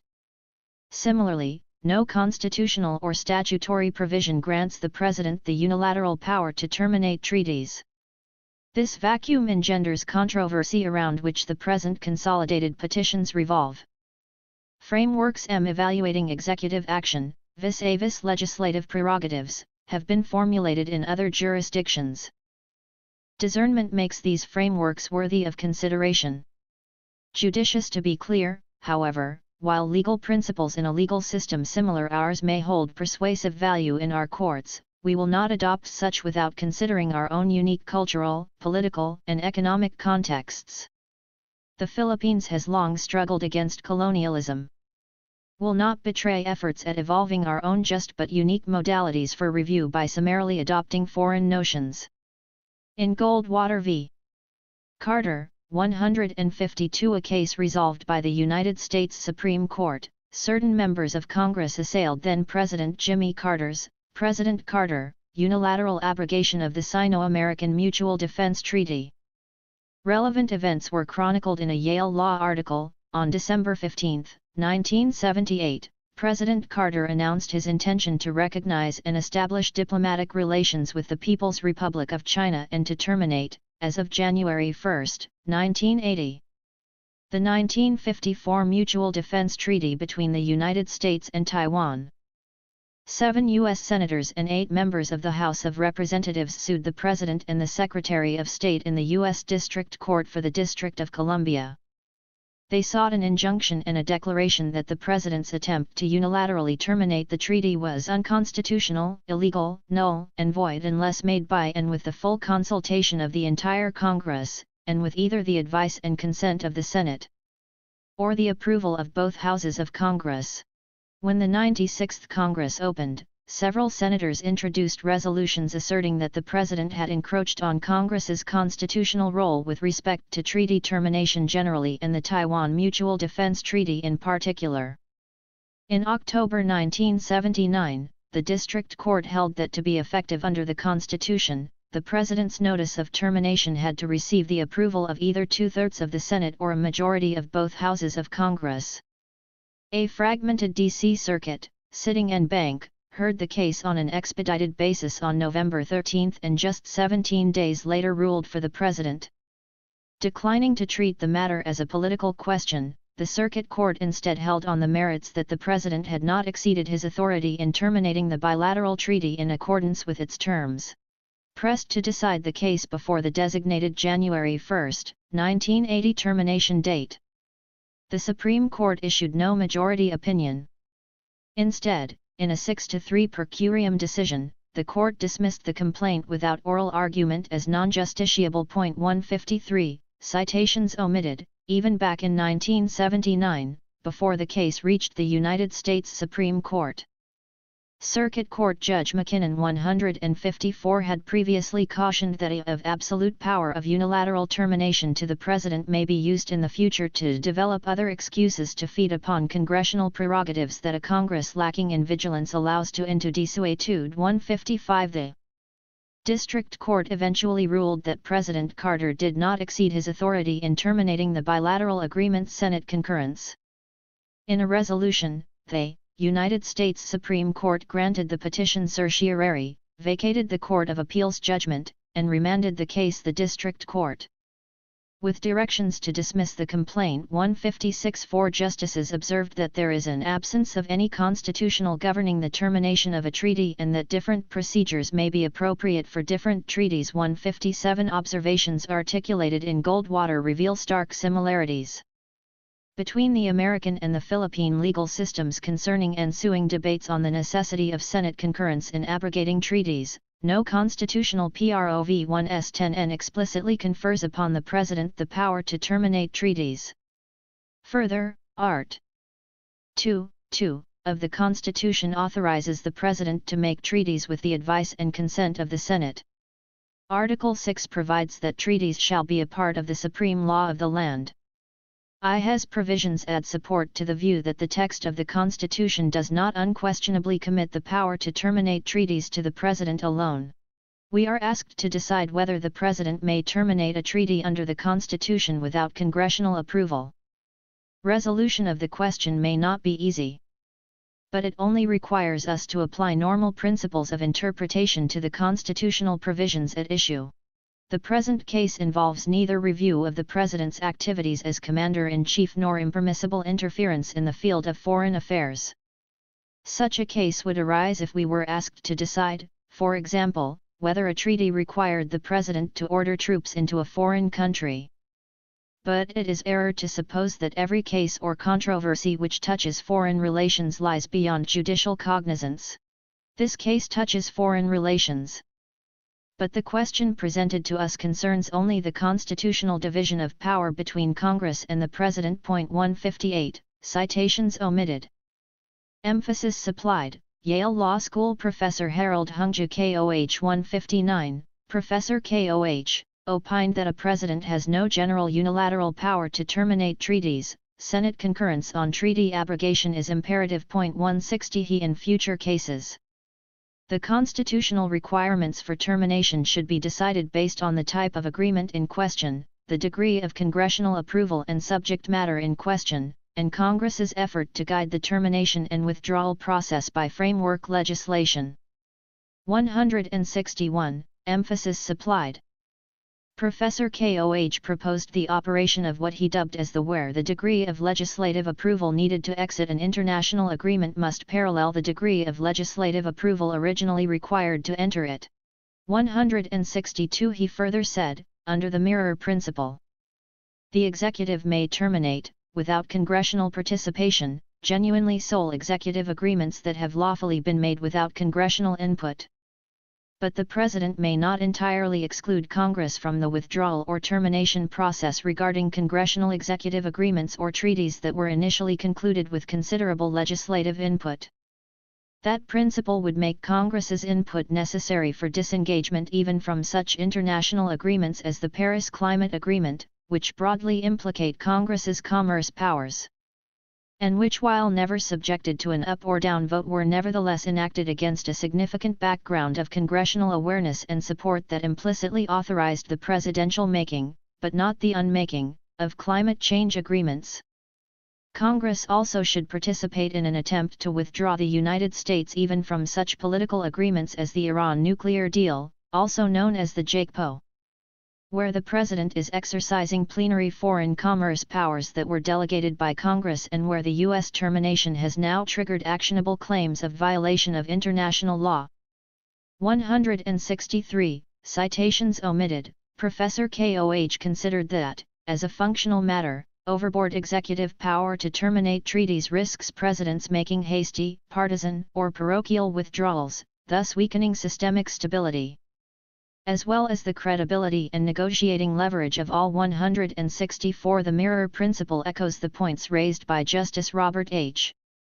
Jackson's renowned concurrence 165 in the separation of powers case, Youngstown Sheet and Tube Co. v. Sawyer. 166 There, he laid down 3 of executive action as regards the necessity of concomitant action. Category 1, when the President acts pursuant to an express or implied authorization of Congress, his authority is at its maximum. For it includes all that he possesses in his own right plus all that Congress can delegate. Category 2, when the President acts in absence of either a congressional grant or denial of authority, he can only rely upon his own independent powers. But there is a zone of twilight in which he and Congress may have concurrent authority, or in which its distribution is uncertain. And Category 3, when the President takes measures incompatible with the expressed or implied will of Congress, his power is at his lowest ebb. For then he cc1 and rely only upon his own constitutional powers minus any constitutional powers of Congress over the matter. 167 This framework has since been dubbed as the Youngstown 168 and was adopted in subsequent American cases, among them v. Texas. 169 Medellin involved a review of the President's power in foreign affairs. Medellin was considered in our jurisdiction by Chief Justice Renato S. Puno, Chief Justice Puno, in examining the constitutionality of the Forces Agreement. 17 Chief Justice Puno, opined, an examination of Bayan v. Zamora, which upheld the validity of the VFA, is necessary in light of a recent change in U.S. policy on treaty enforcement. Of significance is the case of Medellin v. Texas, where it was held by the U.S. Supreme Court that while treaties entered into by the President with the concurrence of the Senate are binding international commitments, they are not domestic law unless Congress enacts implementing legislation or unless the treaty itself is self-executing. An examination of Medellin v. Texas. In Medellin v. Texas, José Escobedo Medellin, a Mexican national, was convicted of capital murder and sentenced to death in Texas for the gang rape and brutal murders of 2 Houston teenagers. His conviction and sentence were affirmed on appeal. Medellin then filed an application for post-conviction relief and claimed that the Vienna Convention on Consular Relations, Vienna Convention, accorded him the right to notify the Mexican consulate of his detention, and because the local law enforcement officers failed to inform him of this right. He prayed for the grant of a new trial. The trial court, as affirmed by the Texas Court of Criminal Appeals, rejected the Vienna Convention claim. It was ruled that Medellin failed to show that any non-notification of the Mexican authorities impacted on the validity of his conviction or punishment. Medellin then filed his first habeas corpus petition in the Federal District Court, which also rejected his petition. It held that Medellin failed to show prejudice arising from the Vienna Convention. While Medellin's petition was pending, the International Court of Justice, ICJ, issued its decision in the case concerning Avena and other Mexican nationals, Avena. The ICJ held that the U.S. violated Article 36(1)(b) of the Vienna Convention by failing to inform 51 named Mexican nationals, including Medellin, of their Vienna Convention rights. The ICJ ruled that those named individuals were entitled to a review and reconsideration of their U.S. state court convictions and sentences regardless of their failure to comply with generally applicable state rules governing challenges to criminal convictions. In Sanchez-Lamas v. Oregon issued after Avena but involving individuals who were not named in the Avena judgment, contrary to the ICJ's determination, the U.S. Federal Supreme Court held that the Vienna Convention did not preclude the application of state default rules. The U.S. President, George W. Bush, then issued a memorandum, President's Memorandum, stating that the United States would discharge its international obligations under Avena by having state courts give effect to the decision. Relying on Avena and the President's Memorandum, Medellin filed a second Texas state court habeas corpus application, challenging his state capital murder conviction and death sentence on the ground that he had not been informed of his Vienna Convention rights. The Texas Court of Criminal Appeals dismissed Medellin's application as an abuse of the writ, since under Texas law, a petition for habeas corpus may not be filed successively. And neither Avena nor the President's Memorandum was binding federal law that could displace the state's limitations on filing successive habeas applications. Medellin repaired to the U.S. Supreme Court.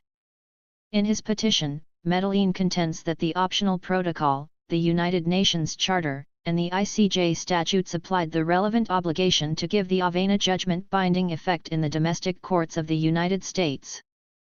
The Supreme Court of the United States ruled that neither Avena nor the President's Memorandum constitutes directly enforceable federal law that preempts state limitations on the filing of successive habeas corpus petitions.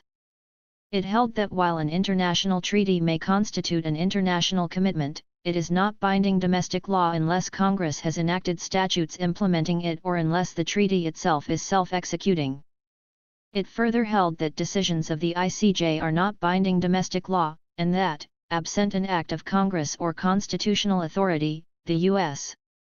President lacks the power to enforce international treaties or decisions of the ICJ. Requirements for domestic enforceability of treaties. In the U.S., the new ruling is clear-cut. While a treaty may constitute an international commitment, it is not binding domestic law unless Congress has enacted statutes implementing it or the treaty itself conveys an intention that it be self-executing and is ratified on that basis. The Avena judgment creates an international law obligation on the part of the United States. But it is not automatically binding domestic law because none of the relevant treaty sources, the optional protocol, the UN Charter, or the ICJ statute creates binding federal law in the absence of implementing legislation, and no such legislation has been enacted. The court adopted a textual approach in determining whether the relevant treaty sources are self-executory. 171, emphasis supplied, citations omitted, later, Seguisig v. Ochoa. 172 reviewed the constitutionality of the Defense Cooperation Agreement between the Republic of the Philippines and the United States of America. In Seguisig, Justice Bryan found the Youngstown framework to be a better approach than simply this court's position in one constitutional provision. He proposed examination of the President's Act in the context of how our system of government works. ENTRY into international agreements is a shared function among the three branches of government. In this light and in the context that the President's actions should be viewed under our tripartite system of government, I cannot agree with the ponencia's assertion that the case should be examined solely and strictly through the constitutional limitation found in Article 8 Section 25 of the Constitution. 4.b. 2. Standards in examining the President's treaty-making powers. Because the executive's foreign relations power operates within the larger constitutional framework of separation of powers, I find the examination of the President's actions through this larger framework to be the better approach in the present cases. This analytical framework, incidentally, is not the result of my original and independent thought. It was devised by U.S. Supreme Court Associate Justice Robert Jackson in his concurring opinion in Youngstown Sheet and Tube Co. 1. Sawyer. Justice Jackson's framework for evaluating executive action categorizes the President's actions into three. First, when the President acts with authority from the Congress, his authority is at its maximum, as it includes all the powers he possesses in his own right and everything that Congress can delegate. Second, when the President acts in the absence of either a congressional grant or denial of authority, he can only rely on his own independent powers, but there is a twilight zone where he and Congress may have concurrent authority, or where its distribution is uncertain. In this situation, presidential authority can derive support from congressional inertia, indifference, or quiescence. Third, when the President takes measures incompatible with the expressed or implied will of Congress, his power is at its lowest ebb, and the court can sustain his actions only by disabling the Congress from acting upon the subject. This framework has been recently adopted by the U.S. Supreme Court in Medellin v. Texas, a case involving the President's foreign affairs powers and one that can be directly instructive in deciding the present case. In examining the validity of an executive act, the court takes into consideration the varying degrees of authority that the President possesses.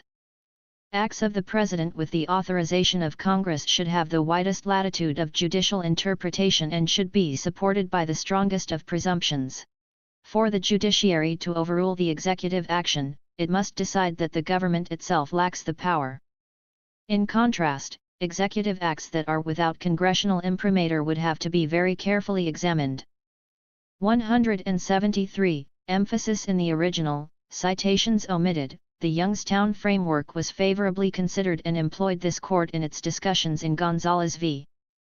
Marcos. 174 penned by Chief Enrique M. Fernando. In Gonzalez, Ramon A.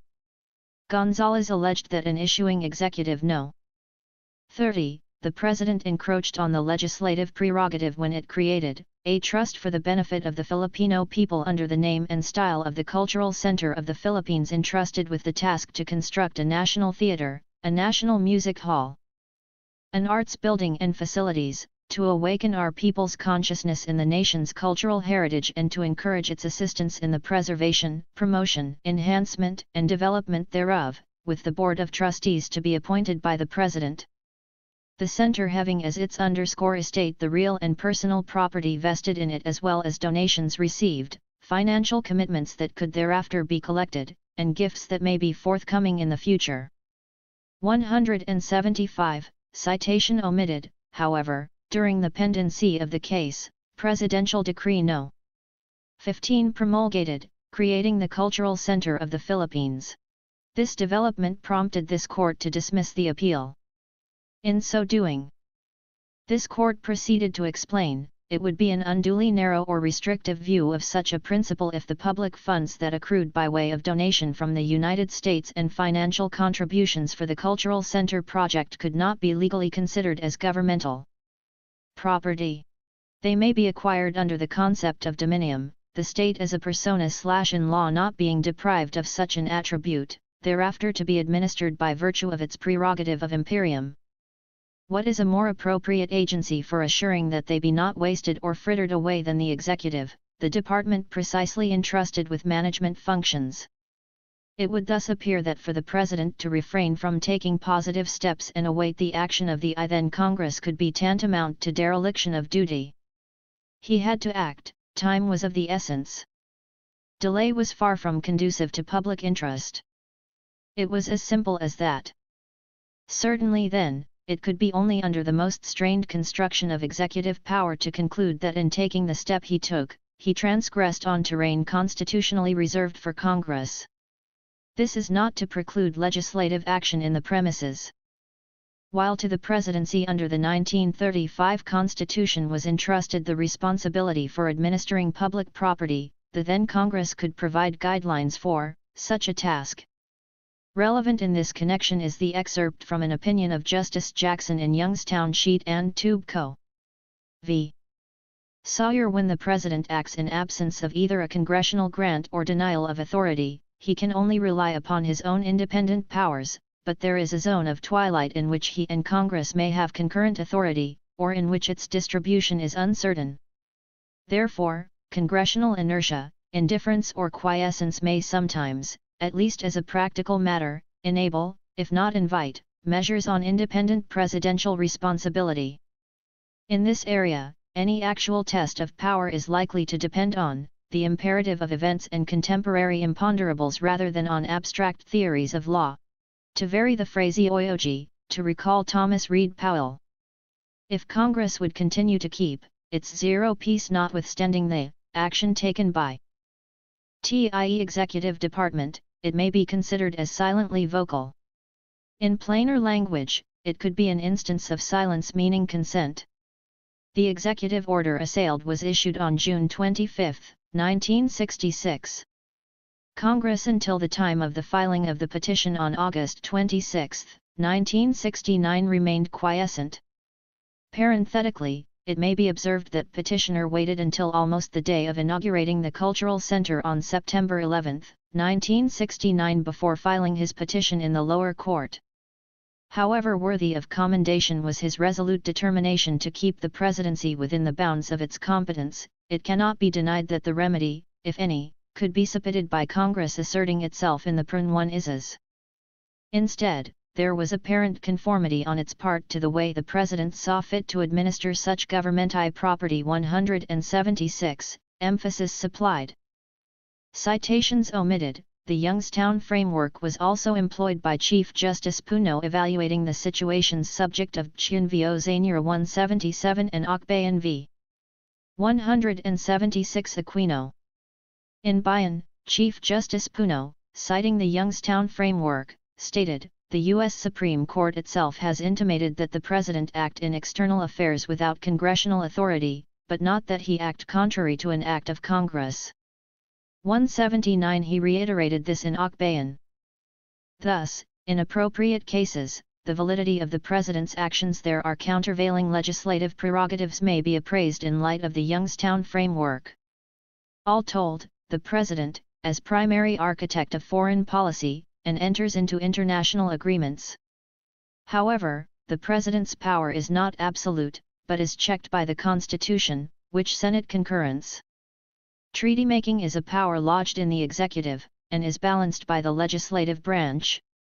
The textual configuration of the Constitution harkens both to the basic separation of and to a system of checks and balances. Presidential discretion is but it is not absolute. While no constitutional mechanism exists on how the Philippines withdraws from an INTE national agreement, the unbridled discretion vis-a-vis treaty abrogation may run counter the basic prudence underlying the entire system of entry into and domestic operation of treaties. 8. The mirror principle and the Youngstown framework are suitable points in reviewing the President's acts in the exercise of a power with the legislature. However, their concepts and methods cannot be adopted mechanically and indiscriminately. A compelling wisdom underlies them. But operationalizing them domestically requires careful consideration, adjustment in view of circumstances unique to the Philippine context. The mirror principle is anchored on balancing executive action with extent of legislative participation in entering into treaties.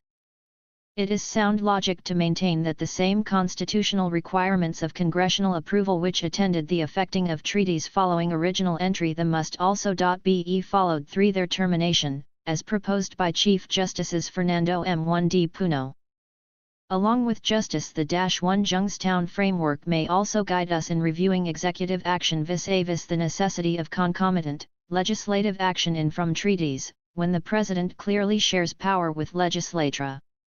And yet disayos treaties despite no accompanying action by Congress. The Youngstown framework considers this an instance when the relies exclusively on their limited independent powers.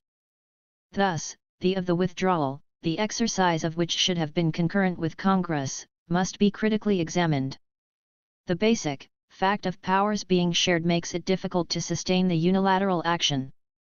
Having laid out the parameters and underlying principles of relevant concepts, and considering our own historical experience and legal system, this court adopts the following guidelines as the modality for evaluating cases concerning the President's withdrawal from international agreements. First, the President enjoys some leeway in withdrawing from which he or she determines to be contrary to the Constitution or the Constitution is the fundamental law of the land. It mandates to ensure that the laws be faithfully executed 180 both in negotiating and enforcing treaties. The President must ensure that all actions are in keeping with the Constitution and statutes. Accordingly, during negotiations, the President can insist on terms that are consistent with the Constitution and statutes, or refuse to pursue negotiations if those direction is such that the treaty will turn out to be repugnant to Constitution and our statutes. Moreover, the President should not be bound to abide by a treaty previously entered into, should it be established such treaty runs afoul of the Constitution and our statutes.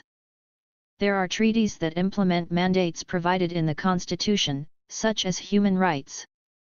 Considering the circumstances of each period our nation encounters, there will be many means to acknowledge and strengthen existing constitutional mandates. Participating in and adhering to the creation of a body such as the International Criminal Court by becoming a party to the Rome Statute is one such means, but so is passing a law that, regardless of international relations, replicates many of the Rome Statute's provisions and even expands its protections. In such instances, it is not for this court, absent concrete facts creating an actual controversy, to make policy judgments as to which between a treaty and a statute is more effective, and thus, preferable. Within the hierarchy of the Philippine legal system, that is, as akin to statutes, treaties cannot contravene the Constitution. Moreover, when repugnant to statutes enacted by Congress, treaties and international agreements must give way. Article 7, Section 21 provides for legislative involvement in making an international agreements valid and effective, that is, by making Senate concurrence a necessary condition.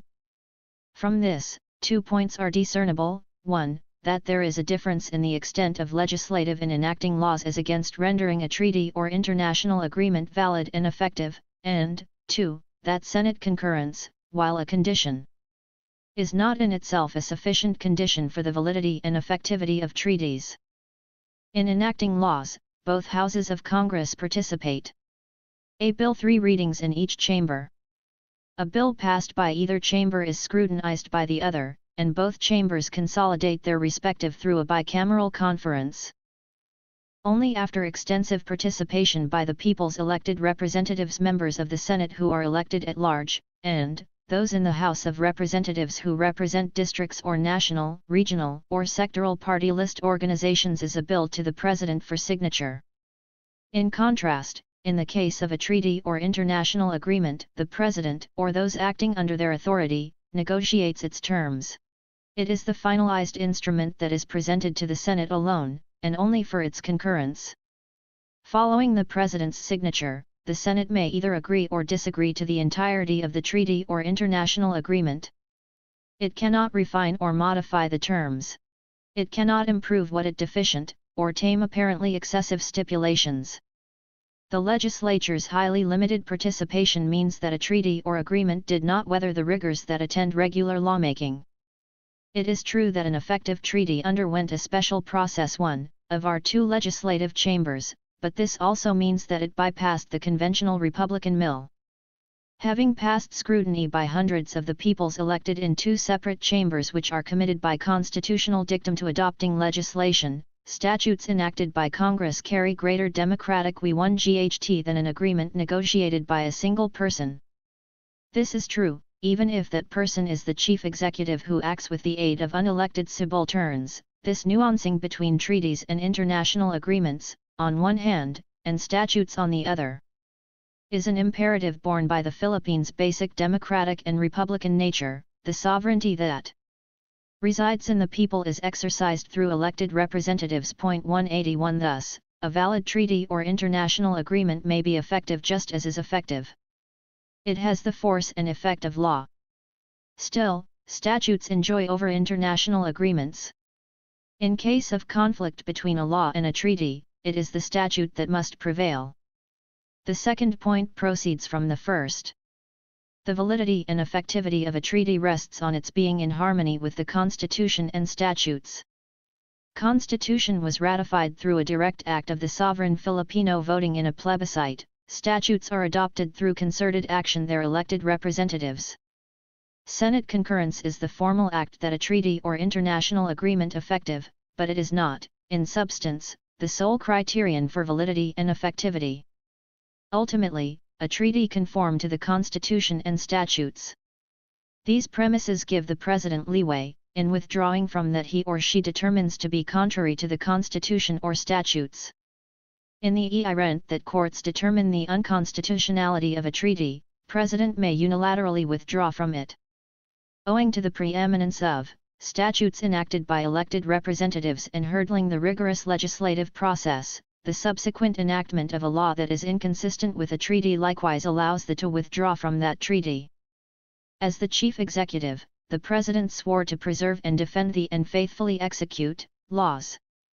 This includes the duty of appraising executive action, and ensuring that treaties and international agreements are not inimical to public interest.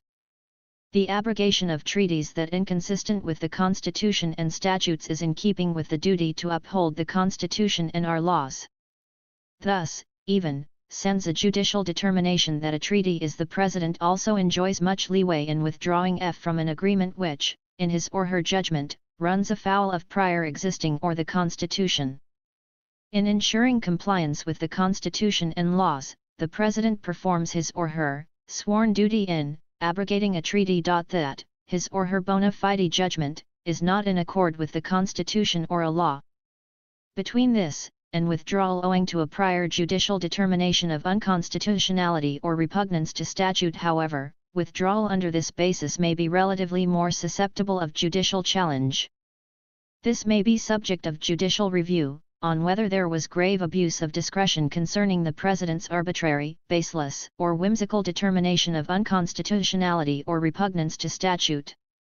Second, the President cannot unilaterally withdraw from agreements entered into pursuant to congressional imprimatur. The Constitution devised a system of checks and balances in the exercise of powers among the branches of government.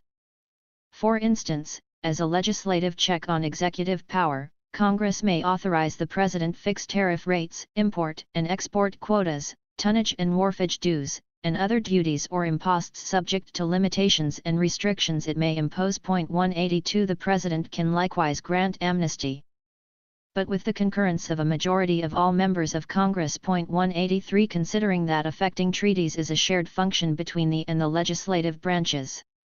184 Congress may expressly authorize President to enter into a treaty with conditions or limitations as to negotiating prerogatives. Similarly, a statute subsequently passed to implement a prior treaty signifies legislative approbation of prior executive action. This lends greater to what would otherwise have been a course of action pursued through executive discretion. When such a statute is adopted, the President cannot withdraw from the treaty being implemented unless the statute itself is repealed. When a treaty was entered into upon Congress's express will, the may not unilaterally abrogate that treaty. In such an instance, the who signed the treaty simply implemented the law enacted by Congress. While the President performed his or her function as primary architect of international policy, it was in keeping with a statute. The had no sole authority, and the treaty negotiations were premised only upon his or her own diplomatic powers, but on the specific investiture made by Congress.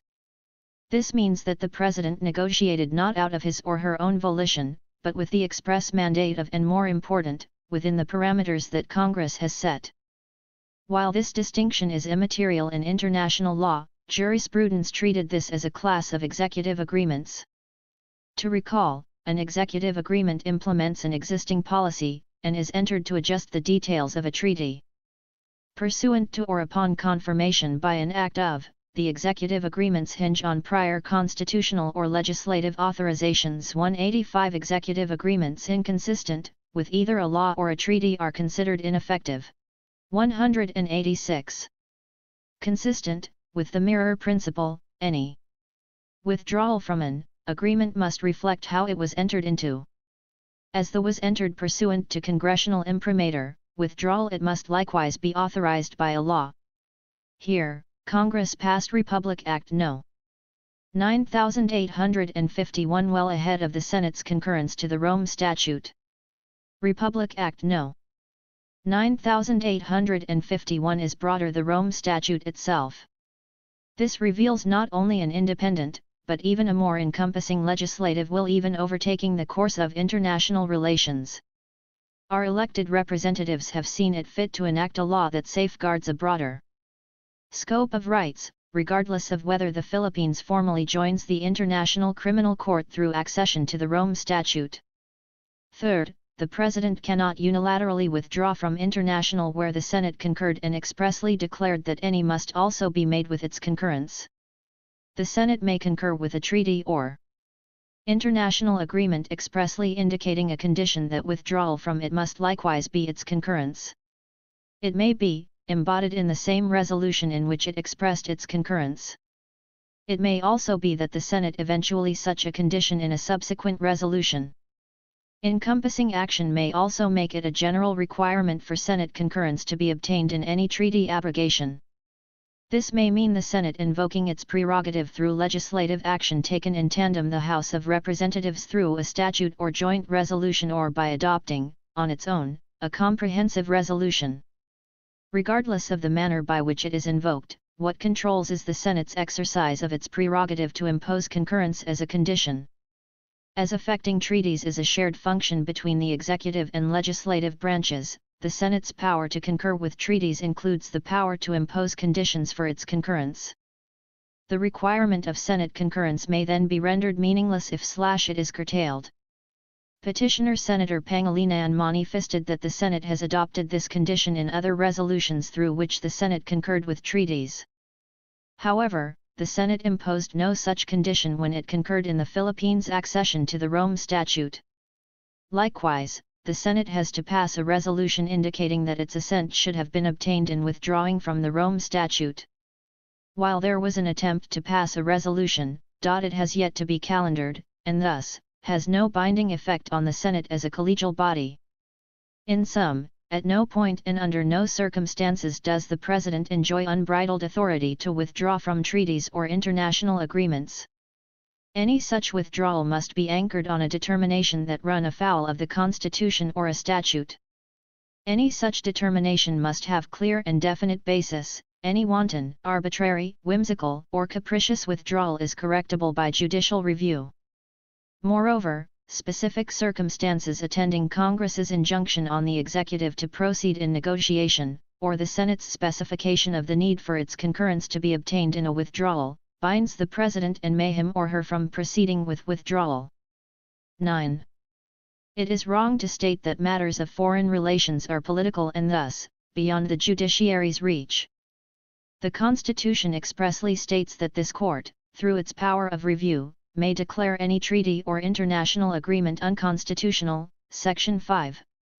The Supreme Court shall have the following powers: 2. Review, revise, reverse, modify, or affirm on appeal or certiorari, as the law or the rules of court may provide, final judgments and orders of lower courts in a. all cases in which the constitutionality or validity of any treaty, international or executive agreement, law, presidential decree, proclamation, order, instruction, ordinance, or regulation is in question. 187, emphasis supplied. We take this opportunity to clarify the pronouncements made in of Justice v. Leonen 181, where this court summarized the rules. Courts are confronted with a conflict between a rule of international law and municipal law. It stated, the doctrine of incorporation is applied whenever MUMC 1 Pa 1 tribunals, or local courts, are confronted with situations in which there appears to be a conflict between a rule of international law and the provisions of the constitution or statute of the local state. Efforts should first be exerted to harmonize them, so as to give effect to both, since it is to be presumed that municipal law was enacted with proper regard for the generally accepted principles of international law in observance of the incorporation clause in the above-cited constitutional provision. In a situation, however, where the conflict is irreconcilable and a choice has to be made between a rule of international law and municipal law, jurisprudence dictates that municipal law should be upheld by the municipal courts, for the reason that such courts are organs of municipal law and are accordingly bound by it in all circumstances. The fact that international law has been made part of the law of the land does not pertain to or imply the primacy of international law over national or municipal law in 6.e municipal sphere. The doctrine of incorporation, as applied in most countries, decrees that rules of international law are given equal standing with, but are not superior to, national legislative enactments.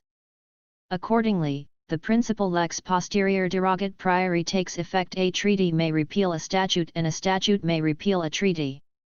In states where the constitution is the highest law of the land, such as the Republic of the Philippines, both statutes and treaties may be invalidated if they are in conflict with the constitution.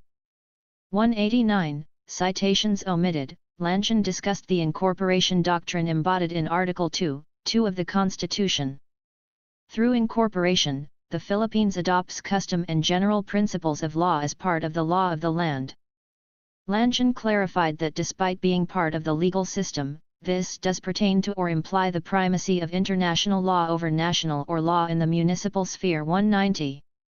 However, it goes on to state that posterior derogat priori takes effect. A treaty may repeal a statute and a statute may repeal a treaty. 191. Previously, we have extensively discussed how, despite being both sources of international law, treaties must be distinguished from generally accepted principles of international law. Article 2. Section 2 automatically incorporates generally accepted principles of international law into the domestic sphere. On the other hand, Article 7, Section 21 operates differently and concerns an entirely distinct source of international law. It signifies that treaties and international agreements are not automatically incorporated to the Philippine legal system, but are transformed into law by Senate concurrence. Thus, Leonen's pronouncement that lex posterior derogat priori takes effect. A treaty may repeal a statute and a statute may repeal a treaty. 192 is misplaced and unsupported by its internal logic. Its fallacy frustrates its viability as precedent. Besides, it was mere obiter dictum, as this court did not even rule on the constitutionality of the assailed Republic of the Philippines United States extradition treaty. Courts, in which judicial power is vested, may void executive and acts when they violate the Constitution. 193. The President is the head of state and chief executive.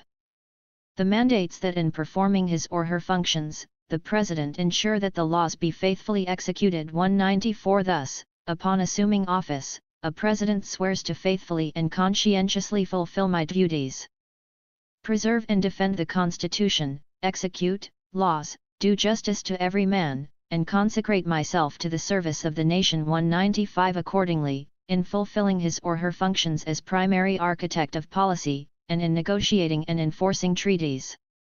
All of the actions must always be within the bounds of the Constitution and our laws. This mandate is exceeded when acting outside what the Constitution or our laws allow. When any such excess is so grave, arbitrary, or attended by bad faith, it can be invalidated through review. X. The petitions here raise interesting legal questions. However, the factual backdrop of these consolidated cases renders inopportune a ruling on the issues presented to this court. Separation of powers is fundamental in our legal system. The Constitution delineated the powers among the legislative, executive, and branches of the government, with each having autonomy and supremacy within its own sphere. 196 This is moderated by a system of checks and balances carefully calibrated by the Constitution to temper the official acts 9 of each branch. 197 Among the three branches, the judiciary was designated as the arbiter in allocating constitutional boundaries. 198 Judicial power is defined in Article 8, Section L of the Constitution as, Section 1. The judicial power shall be vested in one Supreme Court and in such lower courts as may be established by law. Judicial power includes the duty of the courts of justice to settle actual controversies involving rights which are legally demandable and enforceable, and to determine whether or not there has been a grave abuse of discretion amounting to lack or excess of jurisdiction on the part of any branch or instrumentality of the government. A plain reading of the Constitution identifies two instances when power is exercised: 1. In settling actual controversies involving rights which are legally demandable and enforceable, and 2. In determining whether or not there has been a grave abuse of discretion amounting to a lack or excess of jurisdiction on the part of any branch or instrumentality of the government. In justifying judicial review in its traditional sense, Justice Jose P. in Angara v. Electoral Commission 199 underscored that when this court allocates constitutional boundaries, it neither asserts supremacy nor annuls the legislature's acts. It simply carries out the obligations that the Constitution imposed upon it to determine conflicting claims and to establish rights in an actual controversy. The Constitution is a definition of the powers of government. Who is to determine the nature, scope, and extent of such powers? The Constitution itself has provided for the instrumentality of the judiciary as the rational way. And when the judiciary mediates to allocate constitutional boundaries, it does not assert any superiority over the other departments, it does not in reality nullify or invalidate an act of the legislature, but only asserts the solemn and sacred obligation assigned to it by the Constitution to determine conflicting claims of authority under the Constitution and to establish for the parties in an actual controversy the rights which that instrument secures and guarantees to them. This is in truth all that is involved in what is termed judicial supremacy, which properly is the power of judicial review under the Constitution. 200 The latter conception of judicial power that jurisprudence refers to as expanded certiorari jurisdiction 201 was an innovation of the 1987 Constitution. 202 This situation changed after 1987 when the new Constitution expanded the scope of judicial power. In Francisco v. the House of Representatives, we recognized that this expanded jurisdiction was meant to ensure the potency of the power of judicial review to curb grave abuse of discretion by any branch or instrumentalities of government. Thus, the second paragraph of Article 8, Section 1 engraves, for the first time in its history, into black-letter law the expanded certiorari jurisdiction of this court, whose nature and purpose had been provided in the sponsorship speech of its proponent, former Chief Justice Constitutional Commissioner Roberto Concepcion. Meanwhile, that no specific procedural rule has been promulgated to enforce this expanded constitutional definition of judicial power, and because of the commonality of grave abuse of discretion as a ground for review under Rule 65 and the court's expanded jurisdiction, the Supreme Court, based on its power to relax its rules, allowed Rule 65 to be used as the medium for petitions invoking the court's expanded jurisdiction based on its power to relax its rules. This is, however, an ad hoc approach that does not fully consider the accompanying implications, among them, that Rule 65 is an essentially distinct remedy that cannot simply be bodily lifted for application under the judicial powers expanded mode. The terms of Rule 65, too, are not fully aligned with what the court's expanded jurisdiction signifies and requires.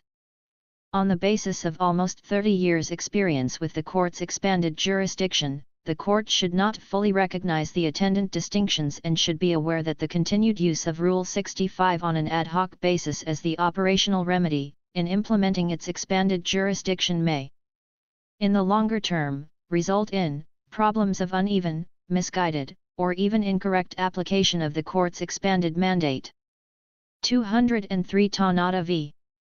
Ongara 204 characterized this not only as a power, but as ordained by the Constitution. It is an innovation in our political law.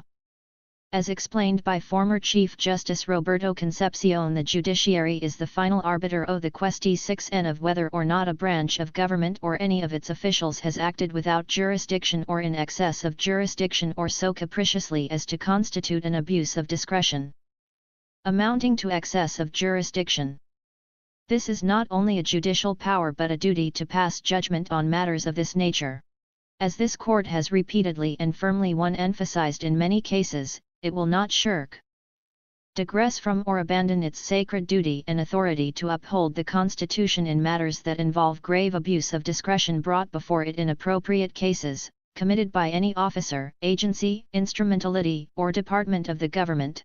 205. Emphasis supplied.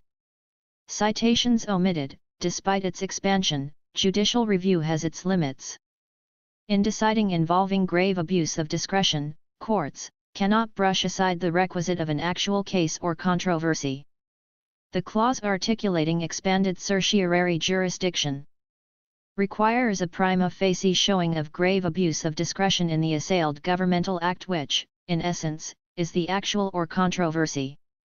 Thus, even now, under the regime of the textually power of judicial review articulated in Article 8, Section 1 of 1987 Constitution, the requirement of an actual case or controversy is not dispensed with.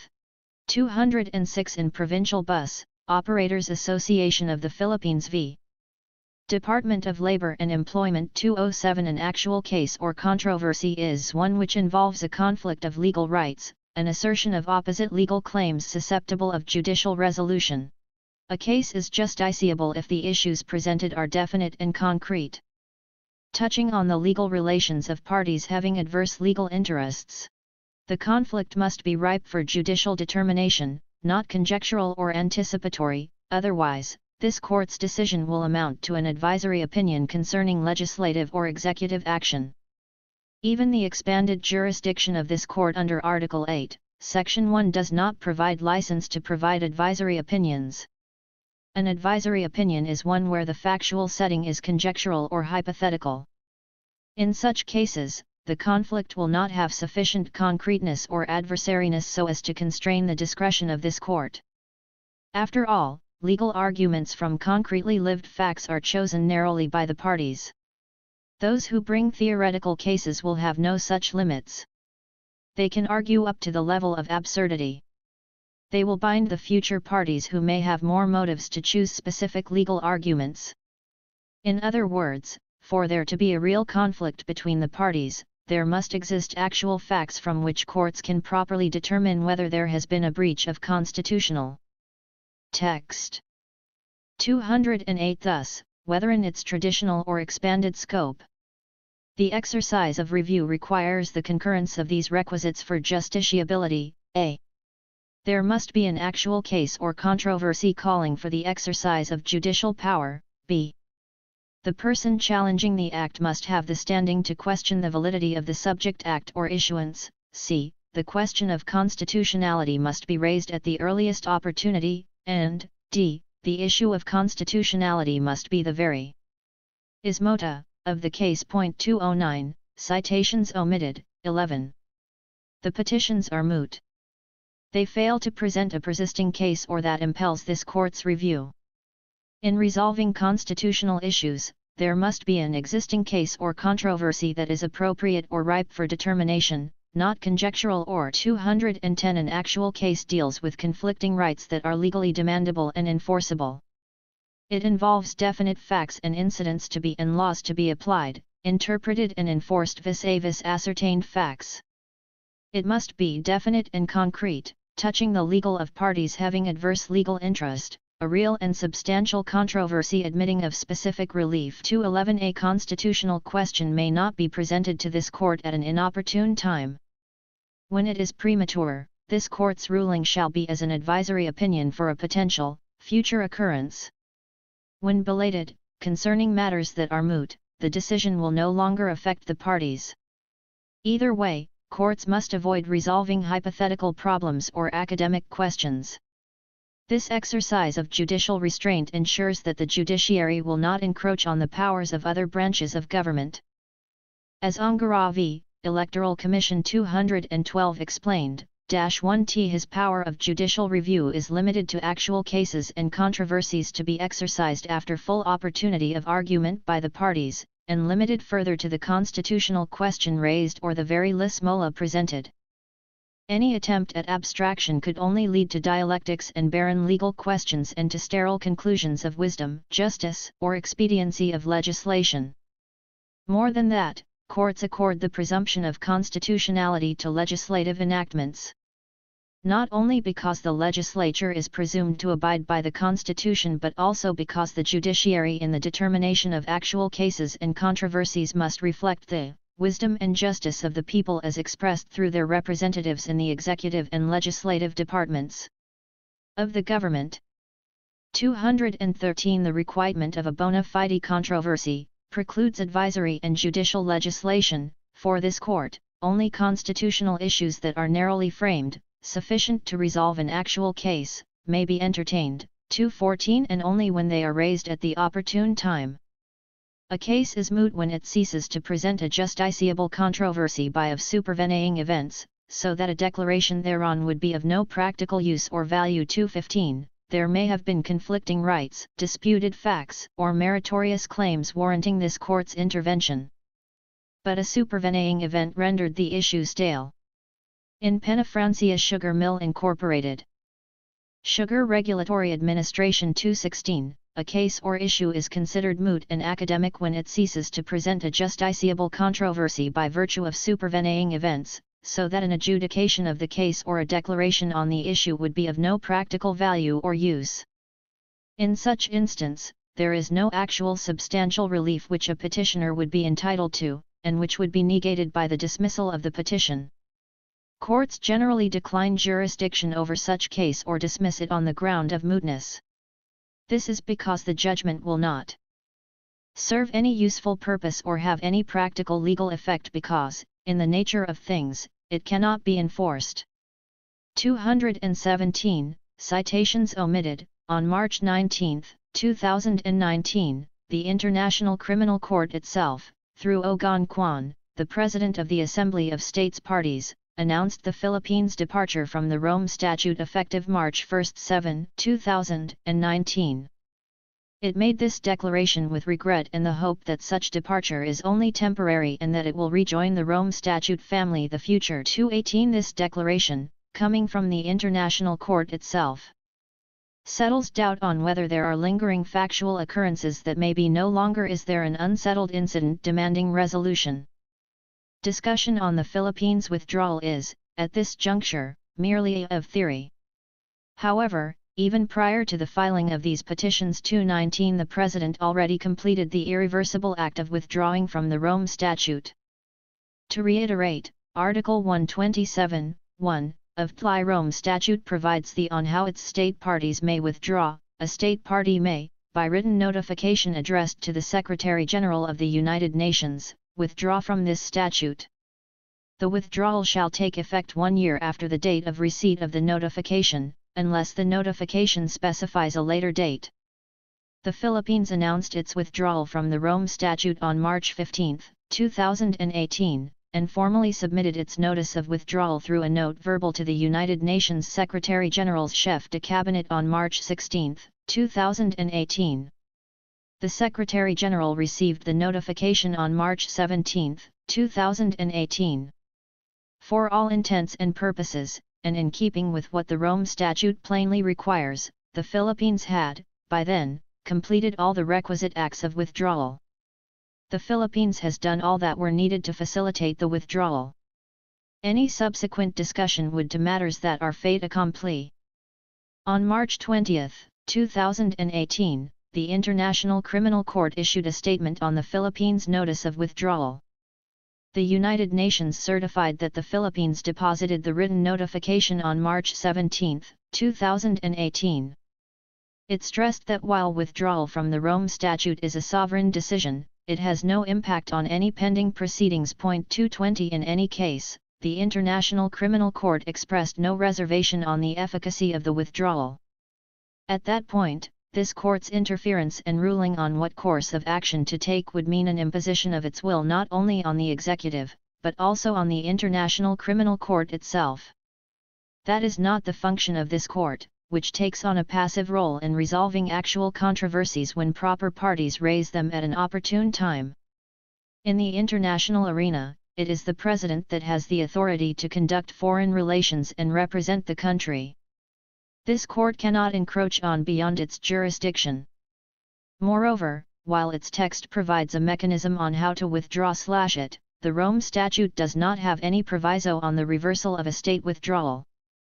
We fail to see how this court can revoke as what are in effect asking us to do the country's withdrawal from the Rome Statute, without writing new terms into the Rome Statute.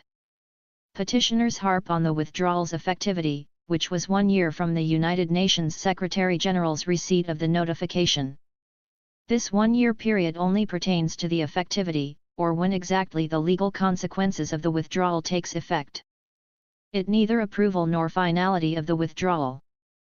Parenthetically, this 1 period does not undermine or diminish the International Criminal Court's jurisdiction and power to continue a probe that it has commenced while a state was a party to the Rome Statute.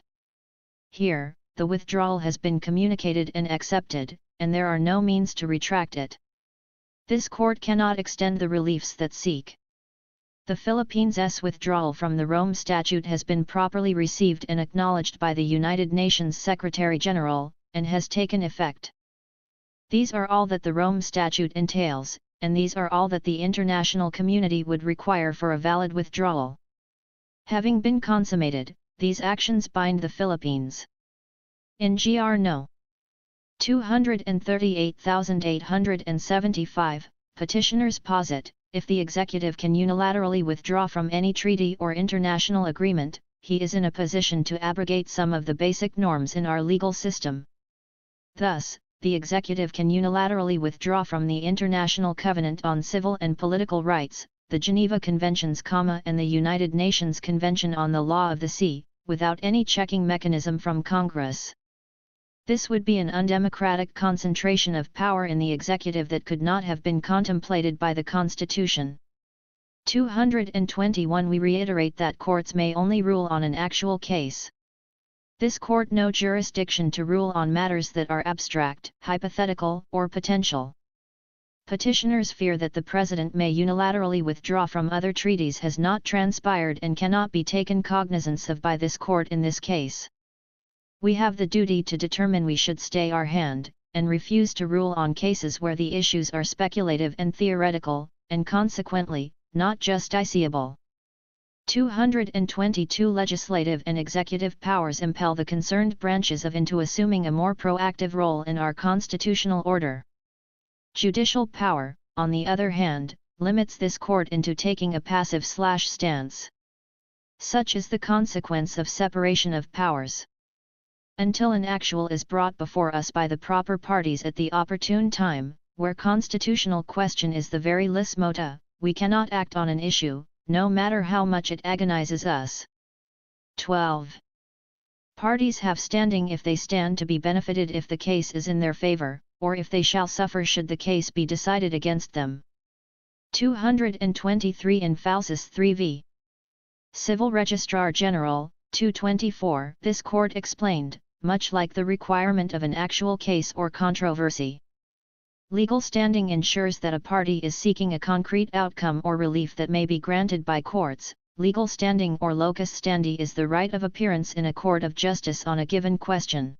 To possess legal standing, parties must show a personal and substantial interest in the case such that they have sustained or will sustain direct injury as a result of the governmental act that is being challenged. The requirement of direct injury guarantees that the party who brings suit has such personal stake in the outcome of the controversy and, in effect, assures that concrete adverseness which sharpens the presentation of issues upon which the court depends for illumination of difficult constitutional questions. The requirements of legal standing and the recently discussed actual case and controversy are both built on the principle of separation of powers, sparing as it does unnecessary interference or invalidation by the judicial branch of the actions rendered by its co-equal branches of government. In addition, economic reasons justify the rule. Thus, a lesser but not insignificant reason for screening the standing of persons who desire to litigate constitutional issues is economic in character. Given the sparseness of our resources, the capacity of courts to render efficient judicial service to our people is severely limited. For courts to indiscriminately open their doors to all types of suits and suitors is for them to unduly overburden their dockets, and ultimately render themselves ineffective dispensers of justice. To be sure, this is an evil that clearly confronts our judiciary today. Standing in private suits requires that actions be prosecuted or defended in the name of the real party in interest, interest being material interest or an interest in issue to be affected by the decree or judgment of the case, not just mere curiosity about the question involved. Whether a suit is public or private, the parties must have a present substantial interest, not a mere expectancy or a future, contingent, subordinate, or consequential interest. Those who bring the suit must possess their own right to the relief sought. Even for exceptional suits, filed by taxpayers, legislators, or concerned citizens, this court has noted that the party must claim some kind of injury in fact. 225, citations omitted, in Gr. No.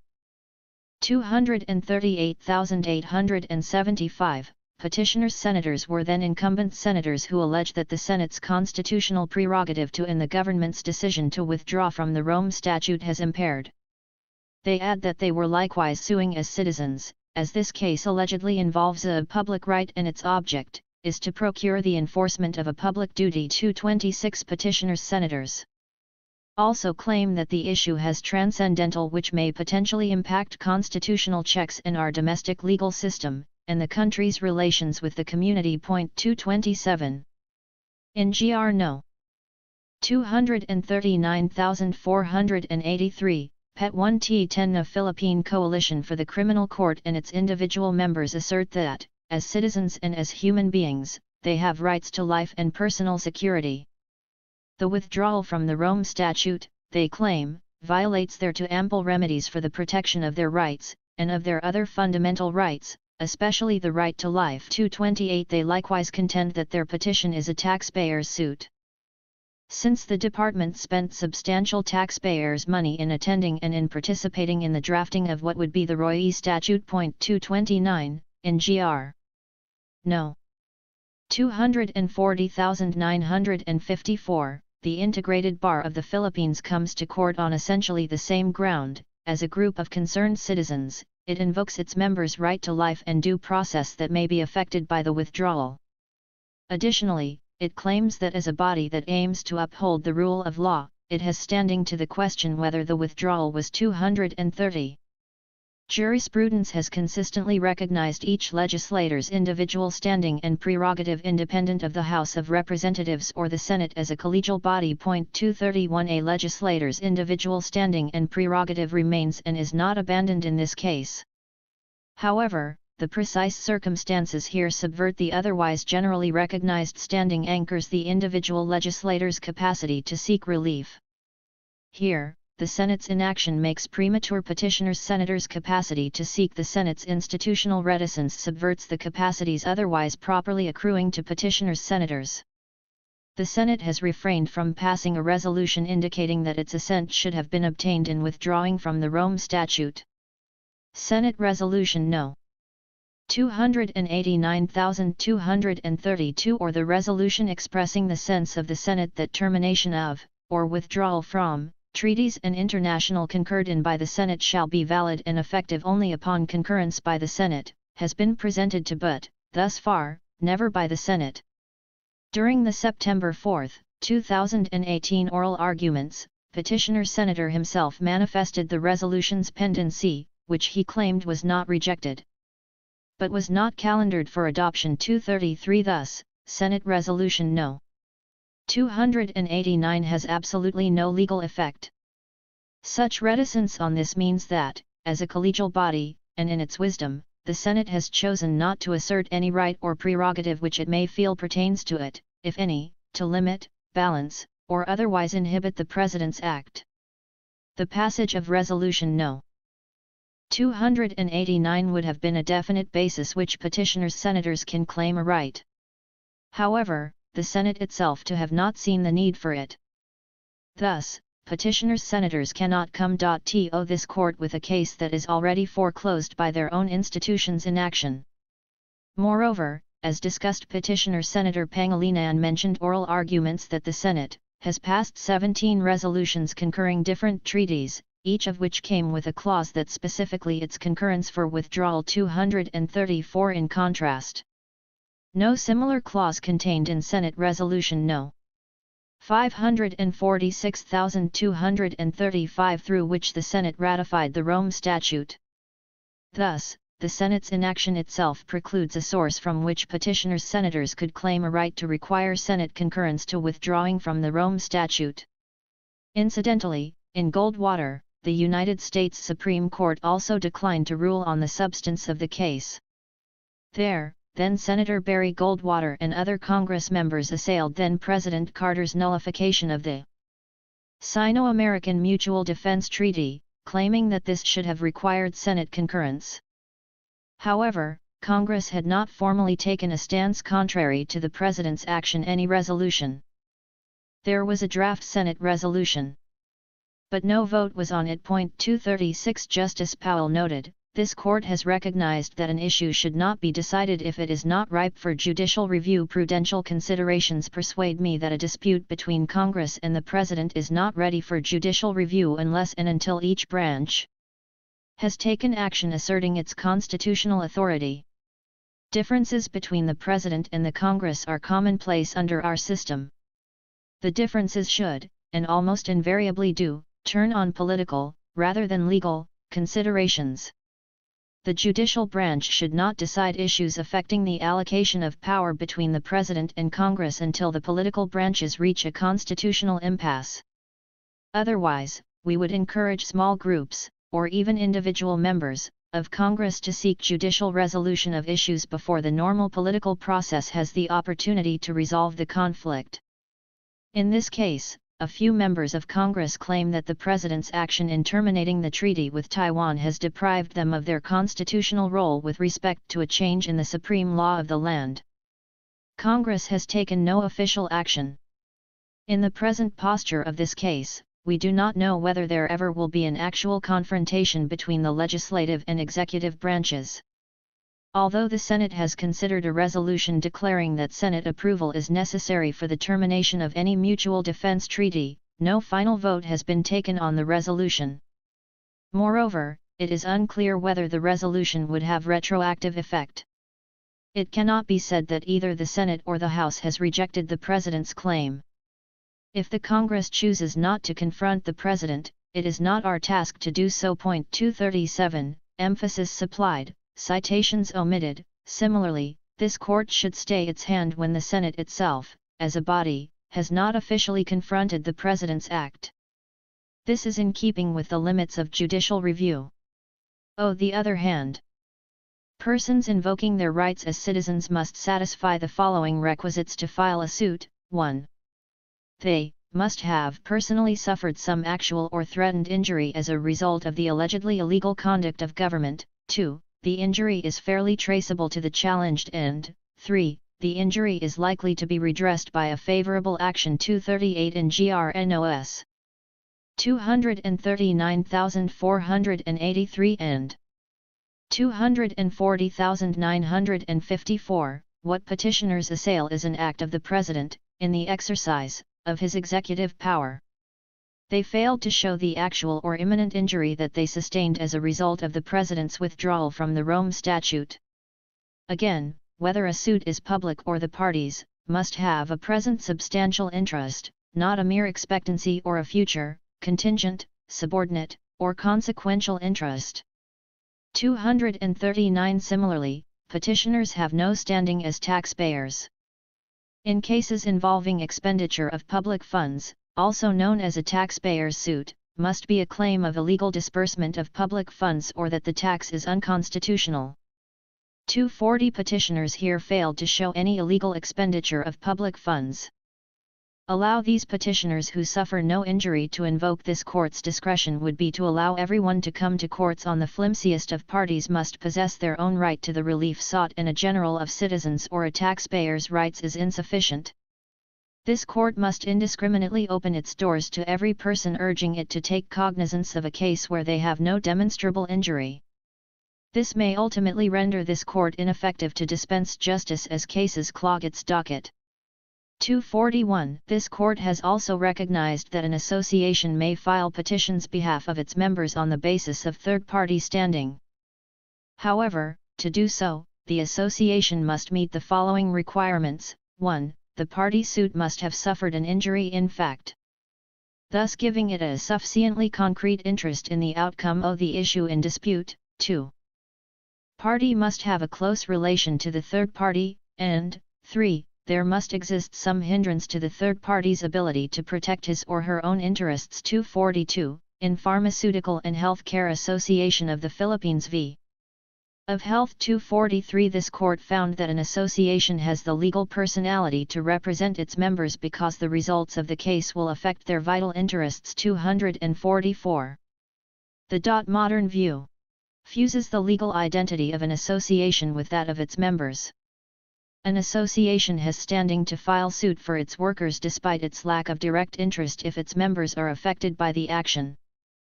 An organization has standing to assert the concerns of its constituents.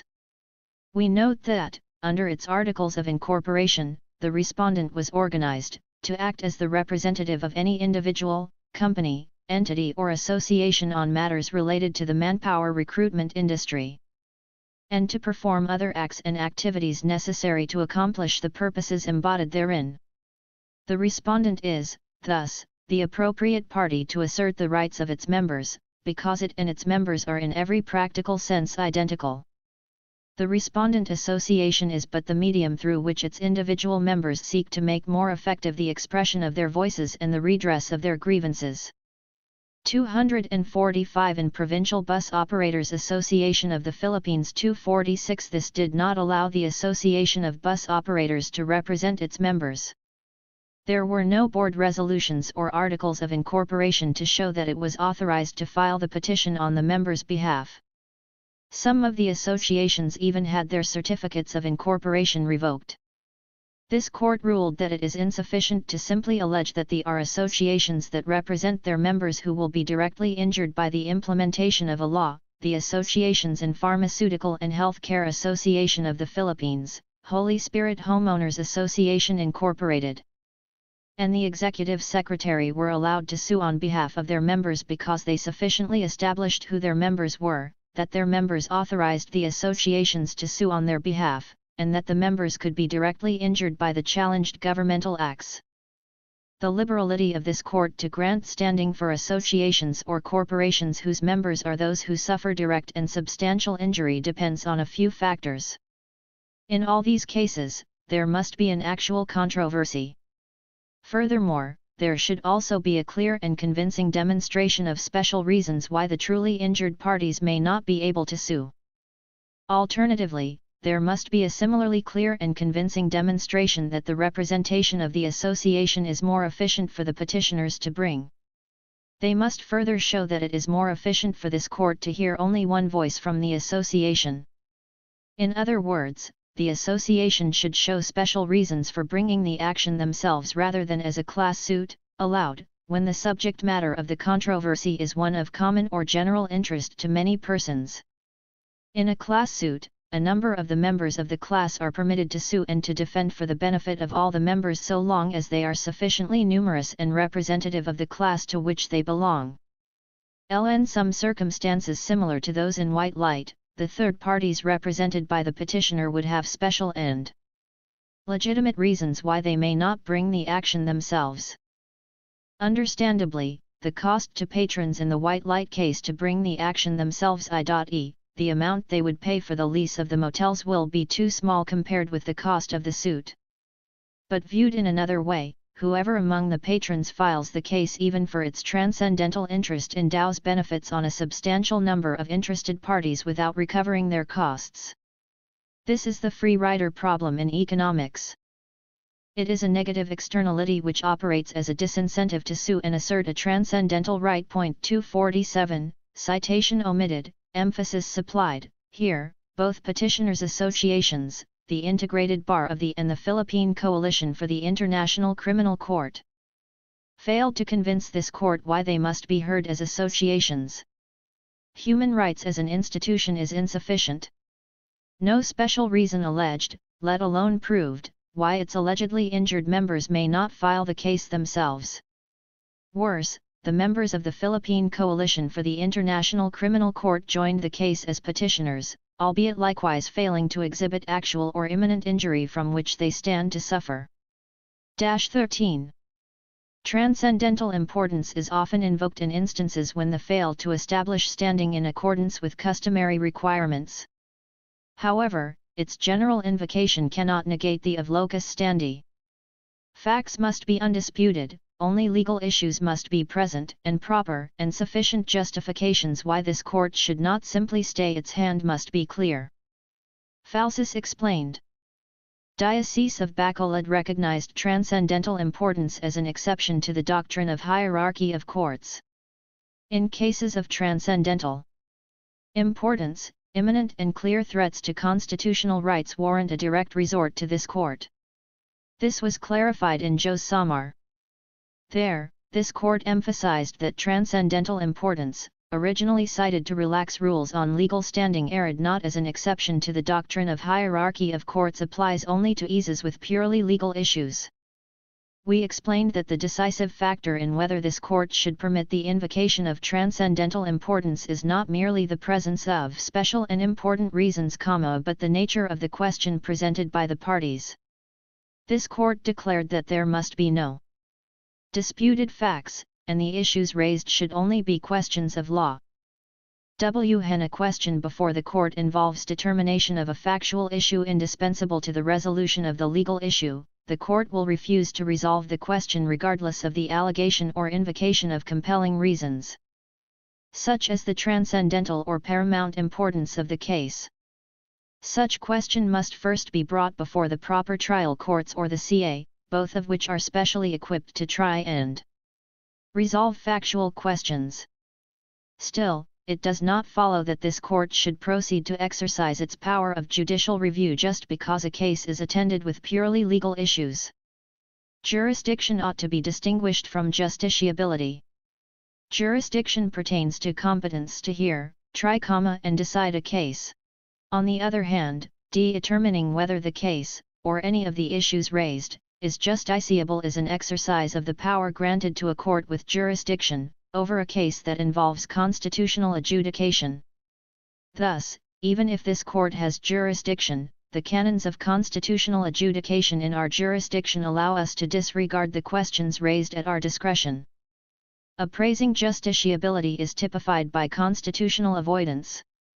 This remains a matter of enabling this court to act in keeping with its capabilities. Matters of policy are properly left to government organs that are better equipped at framing them. Justiciability demands that issues and judicial pronouncements be properly framed in relation to established facts. Angara v. Electoral Commission imbues these rules with its libertarian character. Principally, Angara emphasized the liberal deference to another constitutional department or organ given the majoritarian and representative character of the political deliberations in their forums. It is not merely a judicial stance dictated by courtesy, but is rooted on the very nature of this court. Unless congealed in constitutional or statutory text and imperatively called for by the actual and non-controversial facts of the case, this court does not express policy. This court should channel democratic deliberation where it should take place. Judicial restraint is also founded on a policy of conscious and deliberate caution. This court should refrain from speculating on the facts of a case and should allow parties to shape their case instead. Likewise, this court should avoid projecting hypothetical situations where none of the parties can fully argue simply because they have not established the facts or are not interested in the issues raised by the hypothetical situations. In a way, courts are mandated to adopt an attitude of judicial skepticism. What we think may be happening may not at all be the case. Therefore, this court should always await the proper case to be properly pleaded and proved. Thus, concerning the extent to which transcendental importance carves exceptions to the requirements of justiciability, the elements supported by the facts of an actual case, and the imperatives of our role as the Supreme Court within a specific cultural or historic context must be made clear. They should be properly pleaded by the petitioners so that whether there is any transcendental importance to a case is made an issue. That a case has transcendental importance, as applied, may have been too ambiguous and subjective that it undermines the structural relationship that this court has with the sovereign people and other departments under the Constitution.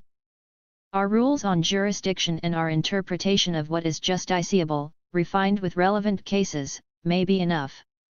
Otherwise, this court would cede unfettered prerogative on parties. It would enable the parties to impose their own determination of what issues are of paramount, national significance, warranting immediate attention by the highest court of the land. 248, emphasis supplied, citations omitted, Chamber of Real Estate and Builders Associations Incorporated. V. Energy Commission 249 lists the following considerations to determine whether an issue is of transcendental importance. 1.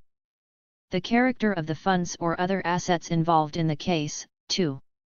The presence of a clear case of disregard of a constitutional or statutory prohibition by the public respondent agency or instrumentality of the government, and 3. The lack of any other party with a more direct and specific interest in the questions being raised. 250, citation omitted, here.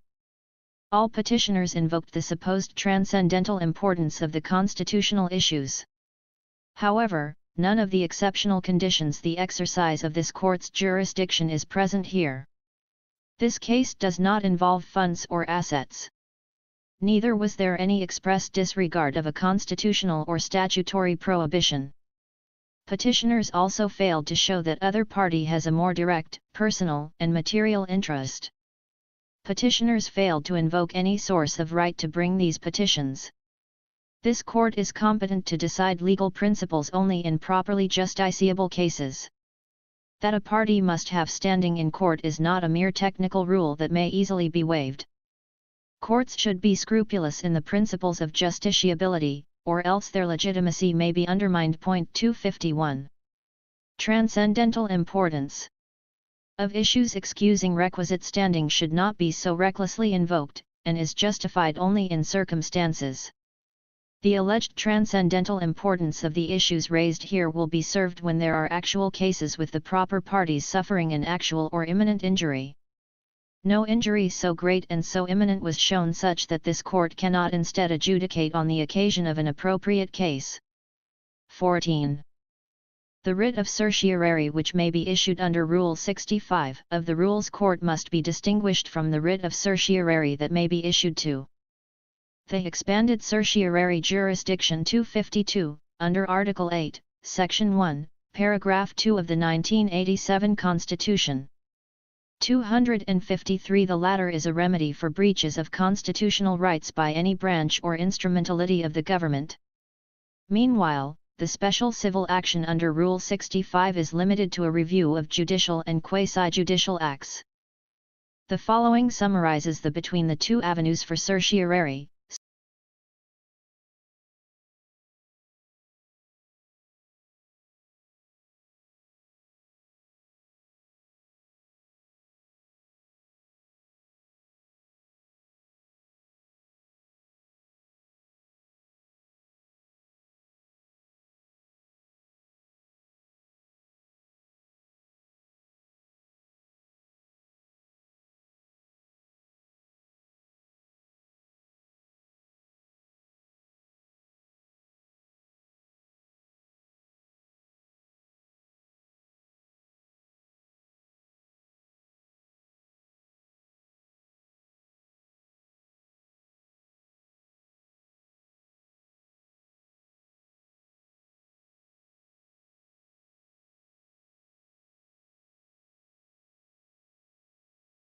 While these two avenues are distinct, this court has allowed in view its power to relax its rules of procedure recourse to petitions for under Rule 65 to inhibi reliefs that invoke expanded certiorari jurisdiction.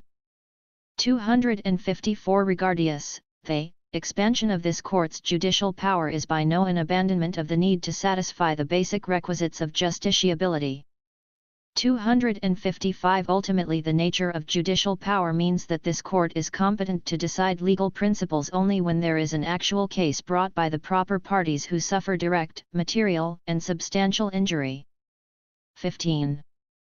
The special civil actions of petitions for certiorari and mandamus cannot afford petitioners the reliefs they seek. Rule 65 petitions are not per se remedies to resolve constitutional issues. Instead, they are filed to address the jurisdictional excesses of officers or bodies exercising judicial or quasi-judicial functions. 256 Rule 65, Section L of the Rules of Court provides, Section 1. Petition for certiorari. When any tribunal, board, or officer exercising judicial or quasi-judicial functions has acted without or in excess its or his jurisdiction, or with grave abuse of discretion amounting to lack or excess of jurisdiction, and there is no appeal, or any plain, speedy, and adequate remedy in the ordinary course of law, a person aggrieved thereby may file a verified petition in the proper court, alleging the facts with certainty and praying that judgment be rendered annulling or modifying the proceedings of such tribunal, board, or officer, and granting such incidental reliefs as law and justice may require. The petition shall be accompanied by a certified true copy of the judgment, order, or resolution subject thereof, copies of all pleadings and documents relevant and pertinent thereto, and a sworn certification of non-forum shopping as provided 1 and the third paragraph of Section 3, Rule 46. 1a. The petition shall also contain a sworn certification of non-forum shopping as provided in the third paragraph of Section 3, Rule 46, 3a. A petition for certiorari under Rule 65 will prosper only when the requisites are present. 1. The writ must be directed against a board or officer exercising judicial or quasi-judicial functions. 2. The tribunal, board, or officer must have acted without or in excess of or with grave abuse of discretion, and 3. There is no appeal or any plain, speedy, and adequate remedy in the ordinary course of law. 257. Not every instance of abuse of discretion should lead this court to its power of judicial review. The abuse of discretion must be grave to a lack or excess of jurisdiction. Sinon v. Civil Service Commission 258 explains, by grave abuse of discretion is meant such capricious and whimsical exercise of judgment as is equivalent to lack of jurisdiction. The abuse of discretion must be patent and gross as to amount to an evasion of positive duty or a virtual refusal to perform a duty enjoined by law, or to act at all in contemplation of law, as where the power is exercised in an arbitrary and despotic manner by reason of passion or hostility. 259, Citat 1 on omitted, a writ of certiorari is unavailing here. The assailed Government Act is President's withdrawal from the Rome Statute. This, by any stretch of imagination, may not be considered an exercise of judicial or quasi-power. A political question exists when the issue does not call on this court to determine legality and adjudicate, but to interpret the wisdom of a law or an act. 260 It has been defined as a question which, under the Constitution, is to be decided by the people in their sovereign capacity, or in regard to which full discretionary authority has been delegated to the legislature or executive branch. Bf. The Government 261, Integrated Bar of the Philippines v. Zamora, 262 One class of cases wherein the court hesitates to rule on are political questions. The reason is that political questions are concerned with issues dependent upon the wisdom, not the legality, of a particular act or measure being assailed. Moreover, the political question being a function of the separation of powers, the courts will not normally interfere with the workings of another co-equal branch unless the case shows a clear need for the courts to step in to uphold the law and the Constitution. In the classic formulation of Justice Brennan in Baker v. Car.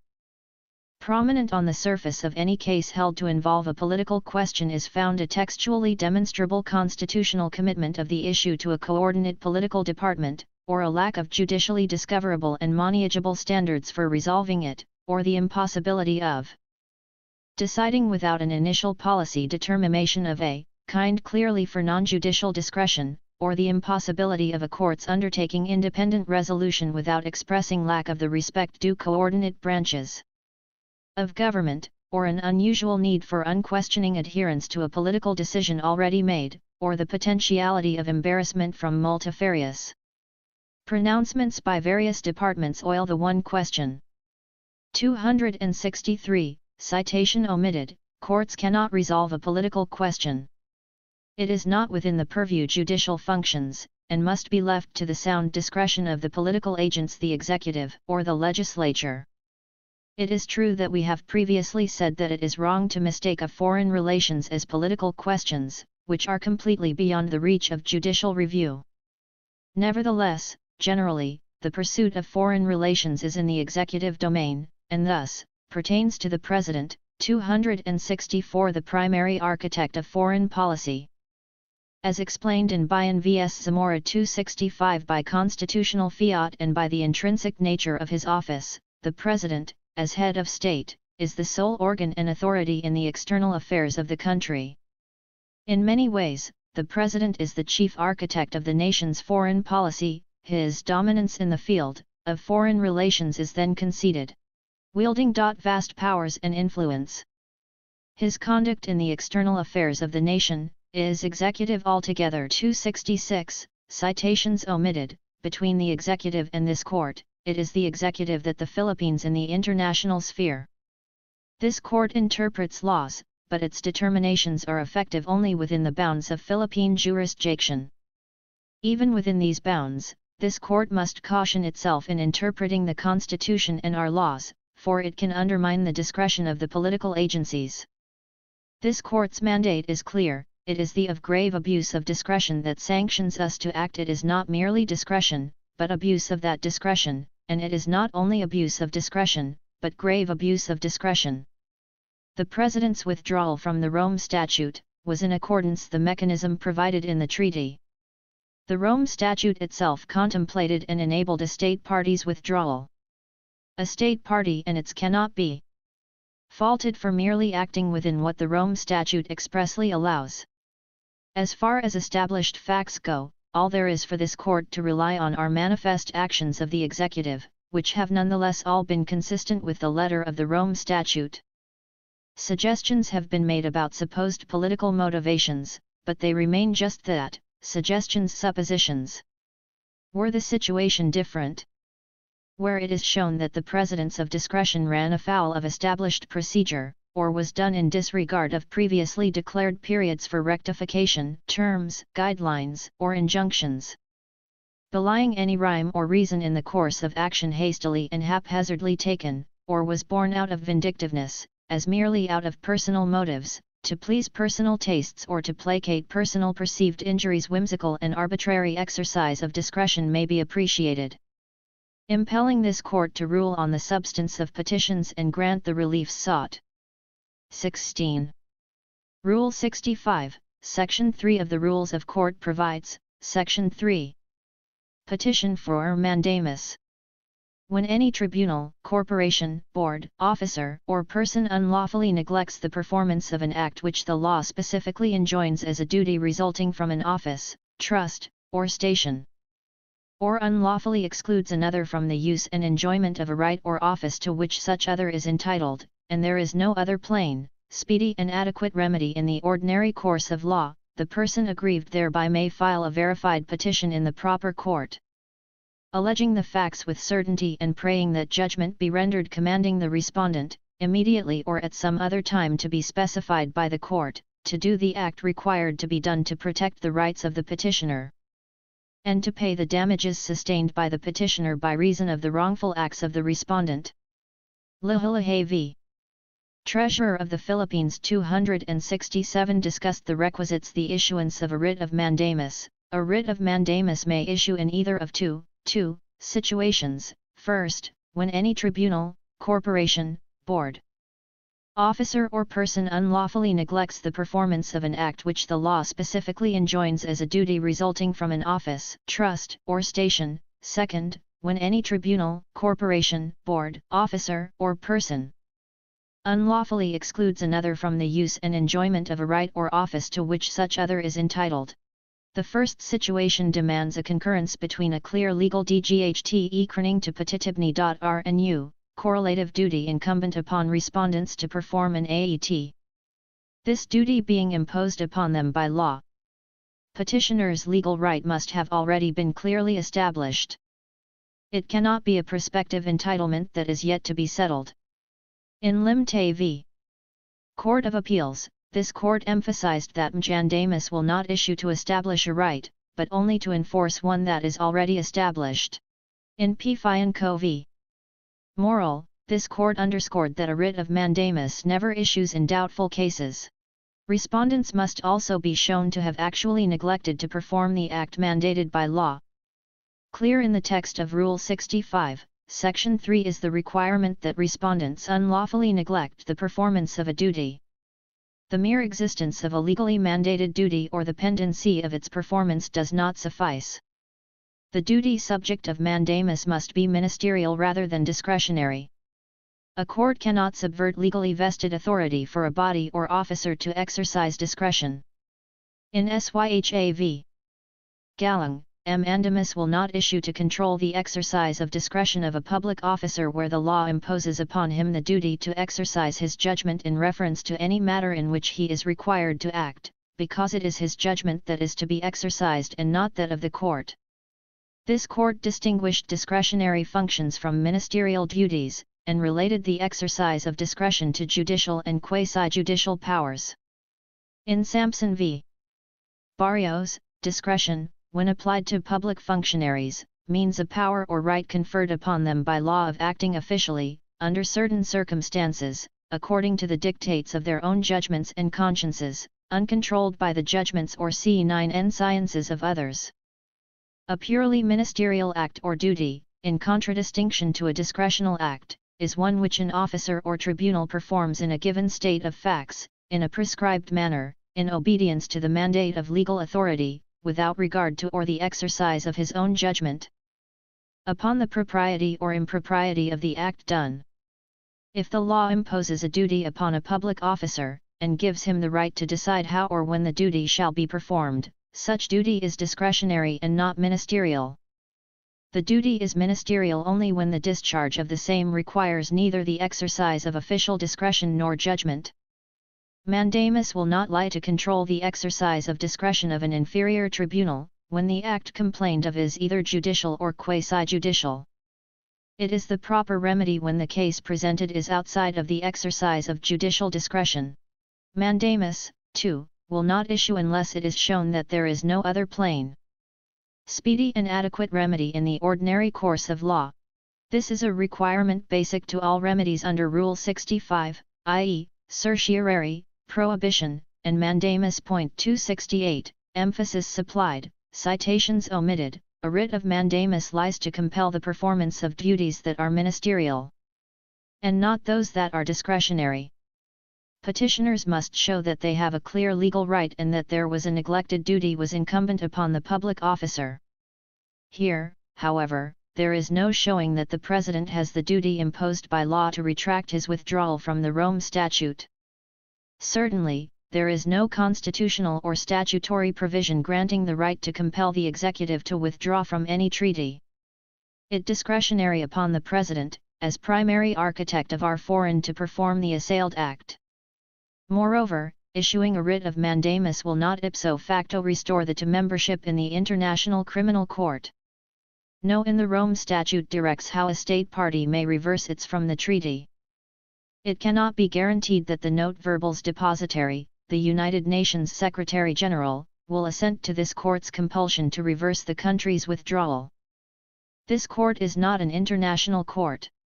It may only rule on the effect international law on the domestic sphere. What is within its purview is the effectivity of laws among states, but the effect of international law on constitution and our municipal laws. Not only do petitioners pray for a directed at a discretionary function, but the relief they seek through court's finite authority is ineffectual and futile. Ultimately, mandamus will not lie. 17. Pacta sunt servanda is a generally accepted principle of international that preserves the sanctity of treaties. This principle is expressed in 26 of the Vienna Convention, Article 26. Pacta sunt servanda. Every treaty in force is binding upon the parties to it and must be performed by them in good faith. A supplementary provision is found in Article 46. Article 46 provisions of internal law regarding competence to conclude treaties. 1. A state may not invoke the fact that its consent to be bound by a treaty has been expressed in violation of a provision of its internal law regarding competence to conclude treaties as invalidating its consent unless that violation was manifest and concerned a rule of its internal law of fundamental importance. A violation is manifest if it would be objectively evident to any state conducting itself in the matter in accordance with normal practice and in good faith. A state party may not invoke the provis 1 ons of its internal law to its failure to perform a treaty. Under international law, we cannot plead our own laws to excuse our non-compliance with our obligations. The March 15, 2018 note verbal submitted by the Department of Foreign Affairs, through our ambassador to the United Nations, partly reads, "The government of the Republic of the Philippines has the honor to inform the Secretary General, in his capacity as depositary of the Rome Statute of the International Criminal Court, of its decision to withdraw from the Rome Statute of the International Degree Criminal Court in accordance with the relevant provisions of the statute. The Philippines assures the community of nations that the Philippine government continues to be guided by the rule of law embodied in its constitution, which also enshrines the country's long-standing tradition of upholding human rights. The government affirms its commitment to fight against impunity for atrocity crimes, notwithstanding its withdrawal from the Rome Statute, especially since the Philippines has a national legislation punishing atrocity crimes. The government remains resolute in effecting its principal responsibility to ensure the long-term safety of the nation in order to promote inclusive national development and secure a decent and dignified life for all. The decision to withdraw is the Philippines' principled stand against those who politicize and weaponize human rights, even as its independent and well-functioning organs and agencies continue to exercise jurisdiction over complaints, issues, problems and concerns arising/ram its efforts to protect its people. 169, emphasis supplied, the Philippines' withdrawal was submitted in accordance with provisions of the Rome Statute. The President complied with the treaty from which the country withdrew. There cannot be a violation of Pacta sunt servanda when the executive acted precisely in accordance with the procedure laid out by that treaty. Article 127, 1, of the statute states, 1. A state party may, by written notification addressed to the Secretary General of the United Nations, withdraw from this statute. The withdrawal shall take effect 1 year after the date of receipt of the notification, unless the notification specifies a later date. From its text, the Rome Statute provides no room to reverse the withdrawal from it. While there is a 1-year period before the takes effect, it is unclear whether we can read into that proviso a permission for a state party to rethink its position, and retreat from its withdrawal. In any case, this court has no competence to interpret with finality, let alone bind the International Criminal Court, the Assembly of States, individual state parties, and the entire international community this provision means, and conclude that undoing a withdrawal is viable. In the face of how the Rome Statute enables withdrawal but does not contemplate the undoing of a withdrawal, this court cannot compel external of any prospective undoing which it shall order. To do so could mean courting international embarrassment. Just the same, any such potential embarrassment or other unpalatable are risks that we, as a country, are willing to take is better left those tasked with crafting foreign policy. The Rome Statute contemplates amendments, and is replete with on it, Article 121 Amendments 1. After the expiry of 7 years from the entry into force of this statute, any state party may propose amendments thereto. The text of any proposed amendment shall be submitted to the Secretary General of the United Nations, who shall promptly circulate it to all states parties. 2. No sooner than 3 months from the date of notification, the Assembly of States Parties, at its next meeting, shall, by a majority of those present and voting, decide whether to take up the proposal. The Assembly may deal with the proposal directly or convene a review conference if the issue involved so warrants. 3. The adoption of an amendment at a meeting of the Assembly of States Parties or at a review conference on which consensus cannot be reached shall require a 2/3 majority of States Parties. 4. Except as provided in paragraph 5, an amendment shall enter into force for all States Parties 1 year after instruments of ratification or acceptance have been deposited with the Secretary-General of the United Nations by 7/8 of them. 5. Any amendment to Articles 5, 6, 7, and 8 of this statute shall enter into force for those States Parties which have accepted the amendment 1 year after the deposit of their instruments of ratification or acceptance. In respect of a State Party which has not accepted the amendment, the Court shall not exercise its jurisdiction regarding a crime covered by the amendment when committed by that State Party's nationals or on its territory. 6. If an amendment has been accepted by 7/8 of States Parties in accordance with paragraph 4, any State Party which has not accepted the amendment may withdraw from this statute with immediate effect, notwithstanding Article 127, paragraph 1, but subject to Article 127, paragraph 2. By giving notice no later than 1 year after the entry into force of such amendment. 7. The Secretary-General of the United Nations shall circulate to all States Parties any amendment adopted at a meeting of the Assembly of States Parties or at a review conference. Article 122 Amendments to provisions of an institutional nature. 1. Amendments to provisions of this statute which are of an exclusively institutional nature, namely, Article 35, Article 36, paragraph 8 and 9, Article 37, Article 38, Article 39, paragraphs 1, first 2 sentences, 2 and 4, Article 42, paragraphs 4 to 9, Article 43, paragraphs 2 and 3, and Articles 44, 46, 47, and 49, may be proposed at any time, notwithstanding Article 121, paragraph 1, by any State Party. The text of any proposed amendment shall be submitted to the Secretary-General of the United Nations or such other person designated by the Assembly of States Parties who shall promptly circulate it to all States Parties and to others participating in the Assembly. 2. Amendments under this article on which consensus cannot be reached shall be adopted by the Assembly of States Parties or by a review conference, by a 2/3 majority of States Parties. Such amendments shall enter into force for all States Parties 6 months after their adoption by the Assembly or, as the case may be, by the Conference. Article 123, Review of Statute 1. 7 years after the entry into force of this statute, the Secretary-General of the United Nations shall convene a review conference to consider any amendments to this statute. Such review may include, but is not limited to, the list of crimes contained in Article 5. The conference shall be open to those participating in the Assembly of States Parties and on the same conditions. 2. At any time thereafter, at the request of a State Party and for the purposes set out in paragraph 1, the Secretary-General of the United Nations shall, upon approval by a majority of States Parties, convene a review conference. 3. The provisions of Article 121, paragraphs 3 to 7, shall apply to the adoption and entry into force of any amendment to the statute considered at a review conference. Generally, jus cogens rules of customary international law cannot be by treaties. As Articles 121, 122, and 123 allow the amendment of the Rome Statute, this indicates that the Rome Statute is not jus cogens.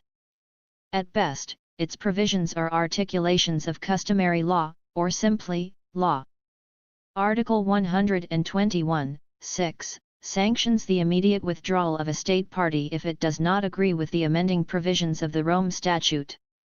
Therefore, withdrawal from the Rome Statute is not aberrant. Precisely, the option is enabled for States Parties.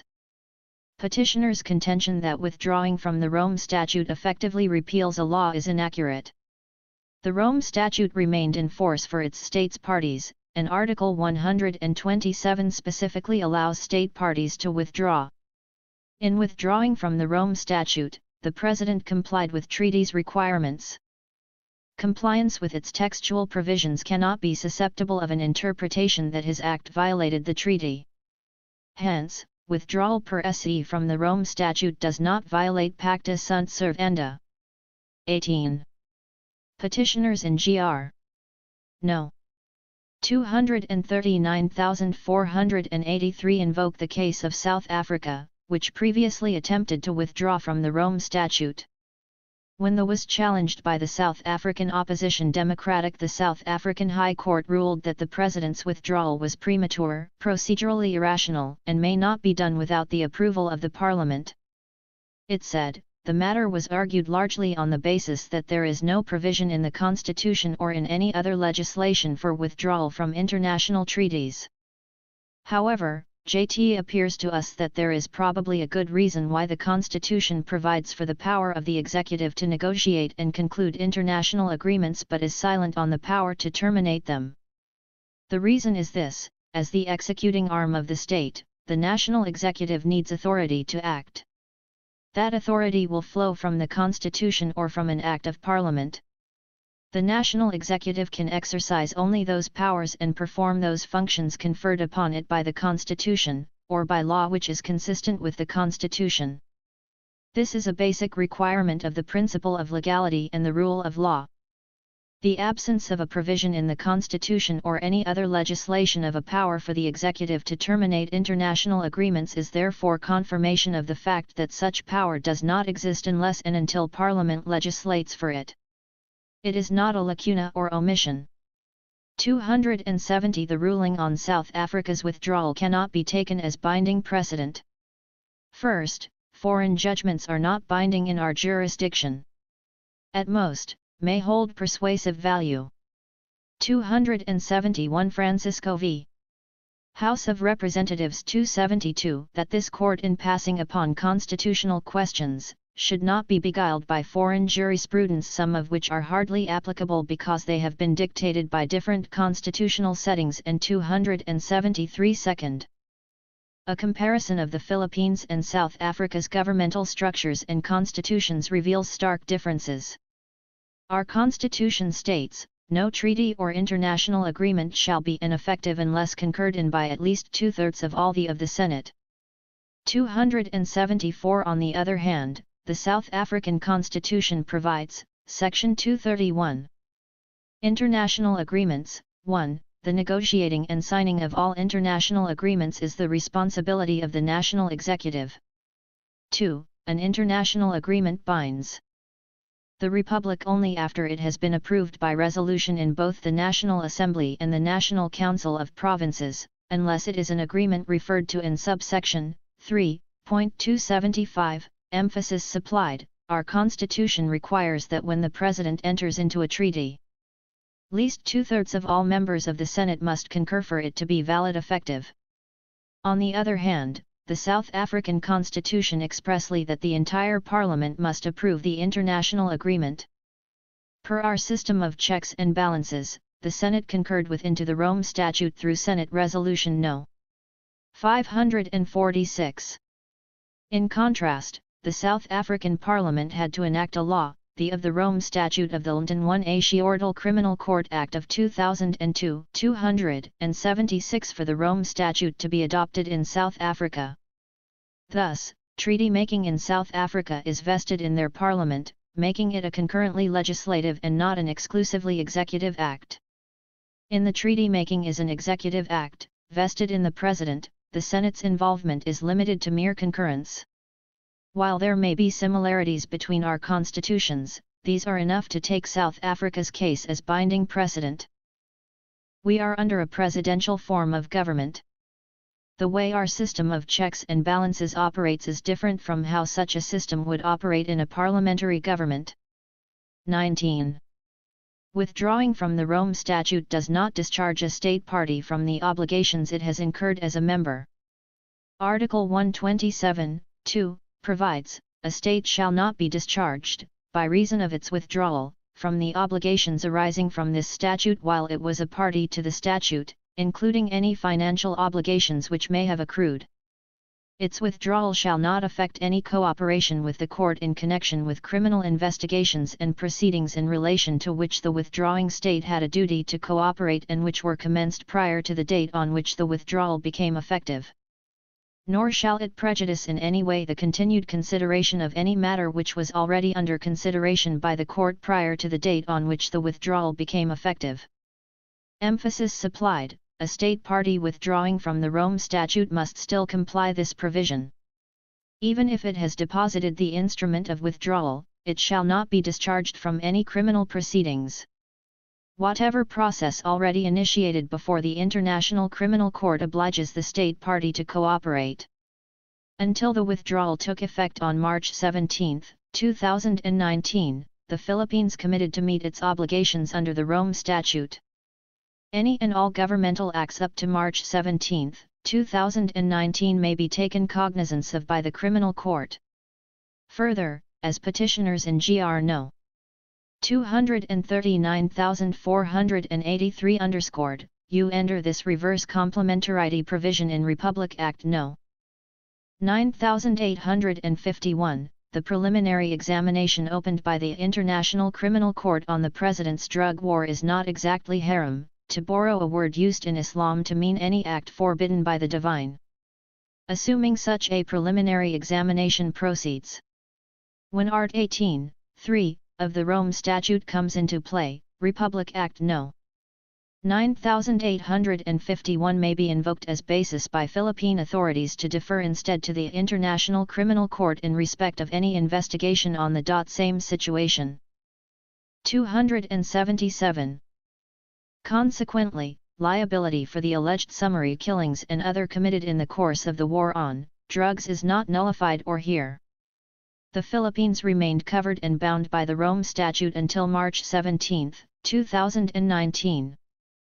XX. Petitioners claim that the country's withdrawal from the Rome Statute their right to be provided with ample remedies for the protection of right to life and security. This fear of imagined diminution of legal remedies must be assuaged. Constitution, which embodies our fundamental rights, was in no way abrogated by the withdrawal. A litany of statutes that protect our rights in place and enforceable. As discussed, Republic Act No. 9851, or the Philippine Act on Crimes International Humanitarian Law, Genocide and Other Crimes Humanity, echoes the substantive provisions of the Rome Statute. It was signed into law on December 11, 2009, 2 years before the Senate concurred with the Rome Statute. Republic Act No. 9851 covers rights similarly protected under the Rome Statute. Consequently, no new obligations arose from our membership in the International Criminal Court. Given the variances between the Rome Statute and Republic Act No. 9851, even be said that the Rome Statute amended Republic Act No. 9851. Republic Act No. 9851 declares the state policy of valuing the of every human person and guaranteeing full respect for human including the rights of indigenous cultural communities and other vulnerable groups, such as women and children. 278 It guarantees protection against the most serious crimes of concern to the international community as a whole, and their effective prosecution must be ensured taking measures at the national level, in order to put an end to impunity for the perpetrators of these crimes. 279 It recognizes that the state must its criminal jurisdiction over those responsible for international crimes. 280 This is enforced by the Republic Act No. 9851's assertion of over crimes committed anywhere in the world, Section 17. Jurisdiction.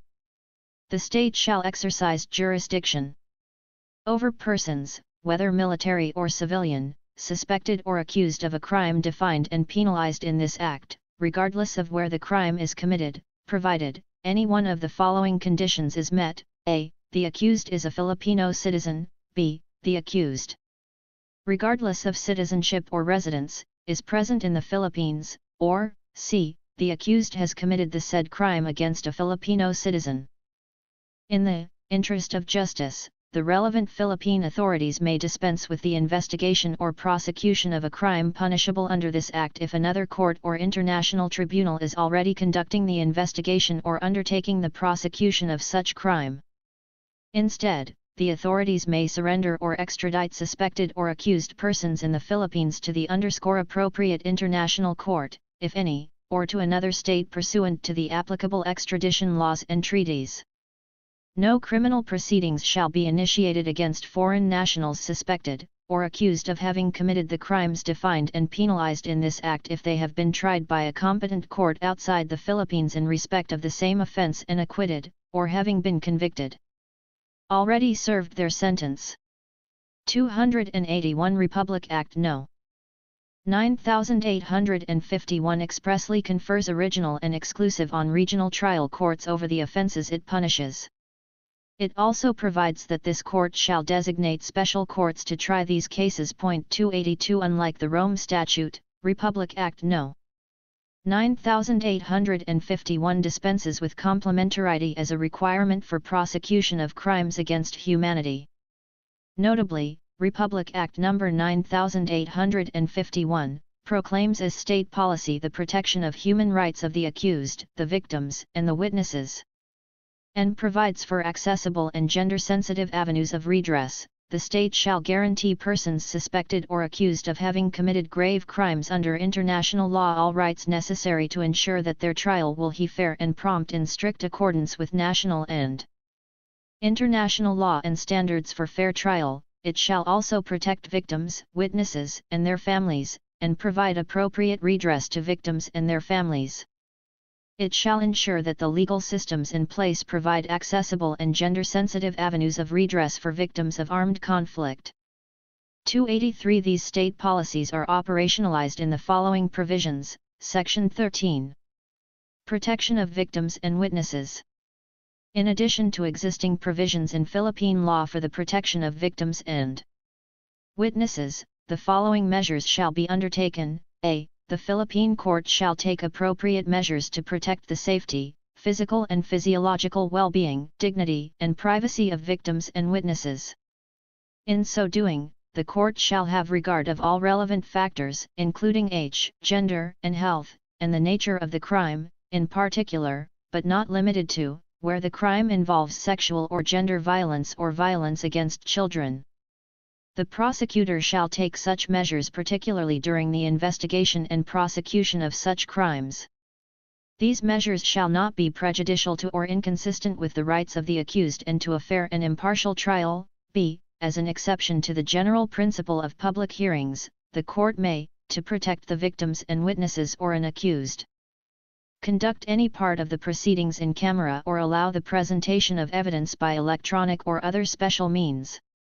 In particular, such measures shall be implemented in the case of the victim of sexual violence or a child who is a victim or is a witness, unless otherwise ordered by the court, having regard to all the circumstances, particularly the views of the victim or witness. C. Where the personal interests of the victims are affected, the court shall permit their views and concerns to be presented and considered at stages of the proceeding determined to be appropriate by the court in manner which is not prejudicial to or inconsistent with the rights of the accused in a fair and impartial trial. Such views and concerns may be presented by the legal representatives of the victims where the court considers it appropriate in accordance with the established rules of procedure and evidence, and d. Where the disclosure of evidence or information pursuant to this Act may lead to the grave endangerment of the security of a witness for his/her family, the prosecution may, for the purposes of any proceeding conducted prior to the commencement of the trial, withhold such evidence or information and instead submit a summary thereof. Such measures shall be exercised in a manner which is not prejudicial to or inconsistent with the rights of the accused and to a fair and impartial trial. Section 14. Reparations to victims. In addition to existing provisions in Philippine law and procedural rules for reparations to victims, the following measures shall be undertaken. A. the court shall follow the principles relating to the reparations to or in respect of victims, including restitution, compensation and rehabilitation.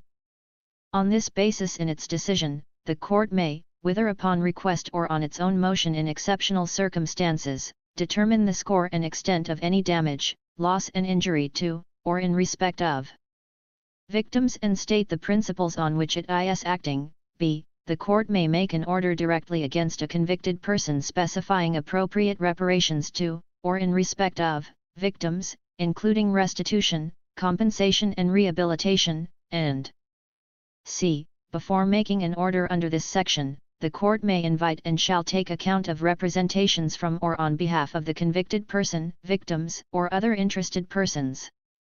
Nothing in this section shall be interpreted as prejudicing the rights of victims under national or international law. 284 Chapter 3 285 of Republic Act No.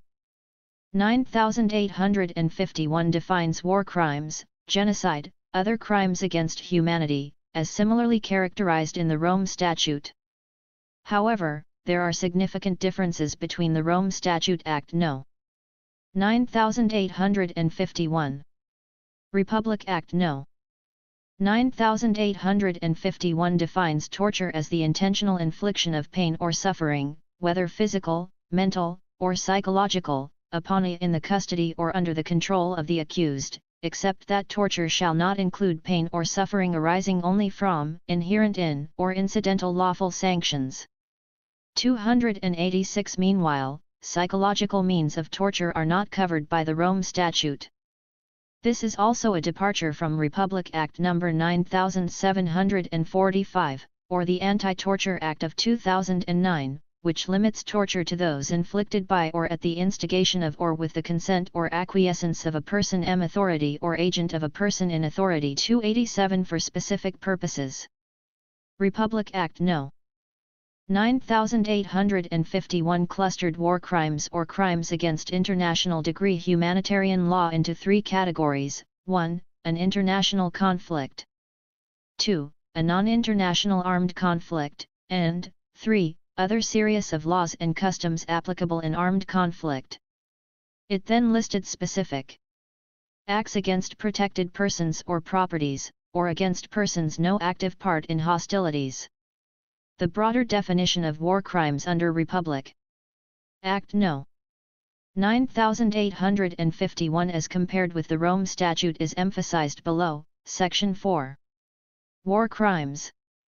4. The purpose of this Act, war crimes or crimes against international humanitarian law means, a. In case of an international armed conflict, grave breaches of the Geneva Conventions of August 12, 1949, namely, any of the following acts against persons or property protected under the provisions of the relevant Geneva Convention. 6. Arbitrary deportation or forcible transfer of population or unlawful confinement. 7. Taking of hostages. 8. Compelling a prisoner of war or other protected person to serve in the forces of a hostile power, and 9. Unjustifiable delay in the repatriation of prisoners of war or other protected persons. b. In case of a non-international armed conflict, serious violations of Common Article 3 to the 4. Geneva Conventions of August 12, 1949, namely, any of the following acts committed against persons taking no active part in the hostilities, including members of the armed forces who have laid down their arms and those placed hors de combat by sickness, wounds, detention, or any other cause. 1. Violence to life and person, in particular, willful killings, mutilation, cruel treatment and torture. 3. Intentionally directing attacks against buildings, material, medical units, and transport, and personnel using the distinctive emblems of the Geneva Conventions or Additional Protocol LLL in conformity with international law. 6. Launching an attack against works or installations containing dangerous forces in the knowledge that such attack will cause excessive loss of life, injury to civilians or damage to civilian objects, and causing death or serious injury to body or health. 8. Killing or wounding a person in the knowledge that he/she is hors de combat, including a combatant who, having laid down his/her arms or no longer having means of defense, has surrendered at discretion. 9. Making improper USC of a flag, of truce of the flag or the military insignia and uniform of the enemy or of the United Nations, as well as of the distinctive emblems of the Geneva Conventions or other protective signs under international humanitarian law. Resulting 3. Death, serious personal injury, or capture. 12. Killing, wounding or capturing an adversary by resort to perfidy. 19. Committing rape, sexual slavery, enforced prostitution, forced pregnancy, enforced sterilization, or any other form of sexual violence. Also constituting a grave breach of the Geneva Conventions or a serious violation of Common Article 3 to the Geneva Conventions. 21. Intentionally using starvation of civilians as a method of warfare by depriving them of objects indispensable to their survival, including willfully impeding relief supplies as provided for under the Geneva Conventions and their additional protocols. 24. Committing any of the following acts: I. Conscripting, enlisting or recruiting children under the age of 15 years into the National Armed Forces. 2. Conscripting, enlisting, or recruiting children under the age of 8 years into an armed force or group other than the National Armed Forces, and 3. Using children under the age of 18 years to participate actively in hostilities, and any person found guilty of committing any of the acts specified herein shall suffer the penalty provided under Section 7 of this Act. 288, emphasis supplied. Acts of willful killing, as opposed to murder under the Rome deportation or forcible transfer of populations, torture, and the sexual offences under the third category of war crimes, are also listed as crimes against humanity under Republic Act No. 9851. Unlike the Rome Statute, Republic Act No. 9851 also adds, or among other crimes against humanity, persecution against any group or collectivity based on their sexual orientation. Enforced or involuntary disappearance of persons is also a punishable crime against humanity. 289, Republic Act No. 9851 holds superiors liable as principals for crimes by subordinates under their effective command and control. 290 provides for command responsibility as a form of criminal complicity jurisprudence has recognized. 291 In other words, command responsibility may be loosely applied in amparo cases in order to identify those accountable individuals that have the power to effectively implement whatever processes an amparo court would issue. In such application, the amparo court does not impute criminal responsibility but merely pinpoint the superiors it considers to be in the best position to protect the rights of the aggrieved party. Such identification of the responsible and accountable superiors may well be a preliminary determination of criminal liability which, of course, is still subject to further investigation by the appropriate government agency. Relatedly, the legislature came up with Republic Act No. 9851 to include command responsibility as a form of criminal complicity in crimes against international humanitarian law, genocide, and other crimes. RA 9851 is thus the substantive law that definitively imputes criminal liability to those superiors who, despite their position, still fail to take all necessary and reasonable measures within their power to prevent or repress the commission of illegal acts or to submit these matters to the competent authorities for investigation and prosecution. 292, emphasis supplied. Citations omitted. All told, the more restrictive Rome Statute may have even weakened substantive protections already previously afforded by Republic Act No. 9851. In such a case, it may well be beneficial to remove the confusion brought about by maintaining a treaty whose contents are inconsistent with antecedent statutory provisions. XXI. It has been opined that the principles of law in the Rome Statute are accepted principles of international law. Assuming that this is true and considering the incorporation clause, the Philippines' withdrawal from Rome Statute would be a superfluity, thus, ultimately ineffectual. The Philippines would remain bound by obligations expressed in the Rome Statute. Generally accepted principles of international law form part of Philippine laws even if they do not derive from treaty obligations of the Philippines. Some customary international laws have been affirmed and embodied in treaties and conventions. A treaty constitutes evidence of customary law if it is declaratory of customary law, or if it is intended to codify customary law. In such a case, even a state not party to the treaty would be bound thereby. A treaty which is merely a formal expression of customary international law is enforceable on all states because of their membership in the family of nations. For instance, the Vienna Convention on Consular Relations is binding even on non-party states because the provisions of the convention are mostly codified rules of customary international law binding on all states even before their codification into the Vienna Convention. Another example is the law of the sea, which consists mostly of codified rules of customary international law, which have been universally observed even before the law of the sea was ratified by participating states. Corollarily, treaties may become the basis of customary international law. While states which are not parties to treaties or international agreements are not bound thereby, such agreements, if widely accepted for years by many states, may transform into customary international laws, in which case, they bind even non-signatory states. In Republic v.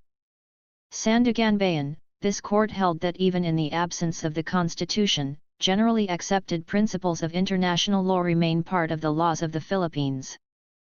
During the interregnum, or the period after the actual takeover of power by the revolutionary government in the Philippines, following the cessation of resistance by loyalist forces up to March 24, 1986, immediately before the adoption of the Provisional Constitution.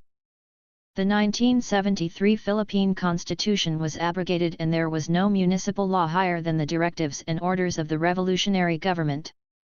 Nevertheless, this court ruled that even during this period, the provisions of the International Covenant on Civil and Political Rights and the Universal Declaration of Human Rights, to which the Philippines is a signatory, remained in effect in the country. The Covenant and Declaration are based on generally accepted principles of international law which are applicable in the Philippines even in the absence of a constitution, as during the interregnum. Consequently, applying the provisions of the Covenant and the Declaration, the Filipino people continued to enjoy almost the same rights found in the Bill of Rights, despite the abrogation of the 1973 Constitution. The Rome Statute of the International Criminal Court was adopted by 120 members of the United Nations, UN, on July 17, 1998. It entered into force on July 1, 2002, after 60 states became party to the statute through ratification or accession. The adoption of the Rome Statute fulfilled the international community's longtime dream of creating a permanent international tribunal to try serious international crimes. The Rome Statute, which established an international criminal court and formally declared genocide, war crimes, and other crimes against humanity as serious international crimes, codified generally accepted principles of international law, including customary international laws. The principles of law embodied in the Rome Statute were already generally accepted principles of international law even prior to the adoption of the statute. Subsequently, the Rome Statute itself has been widely accepted and, as of November 2010, it has been ratified by 114 states, 113 of which are members of the UN. There are at present 192 members of the Union. Since 113 member states have already ratified the Rome Statute, more than a majority of all the UN members have now adopted the Rome Statute as part of their municipal laws. Thus, the Rome Statute itself is generally accepted by the community of nations as constituting a body of generally accepted principles of international law. The principles of law found in the R01NE statute constitute generally accepted principles of international law enforceable in the Philippines under the Philippine Constitution. The principles of law embodied in the Rome Statute are binding on the Philippines even if the statute has yet to be ratified by the Philippine Senate. In short, the principles of law enunciated in the Rome Statute are now part of Philippine domestic law pursuant to Section 2, Article 2 of the 1987 Philippine Constitution. 293, emphasis in the original, citations omitted, Chapter 7, Section 15 of Republic Act No.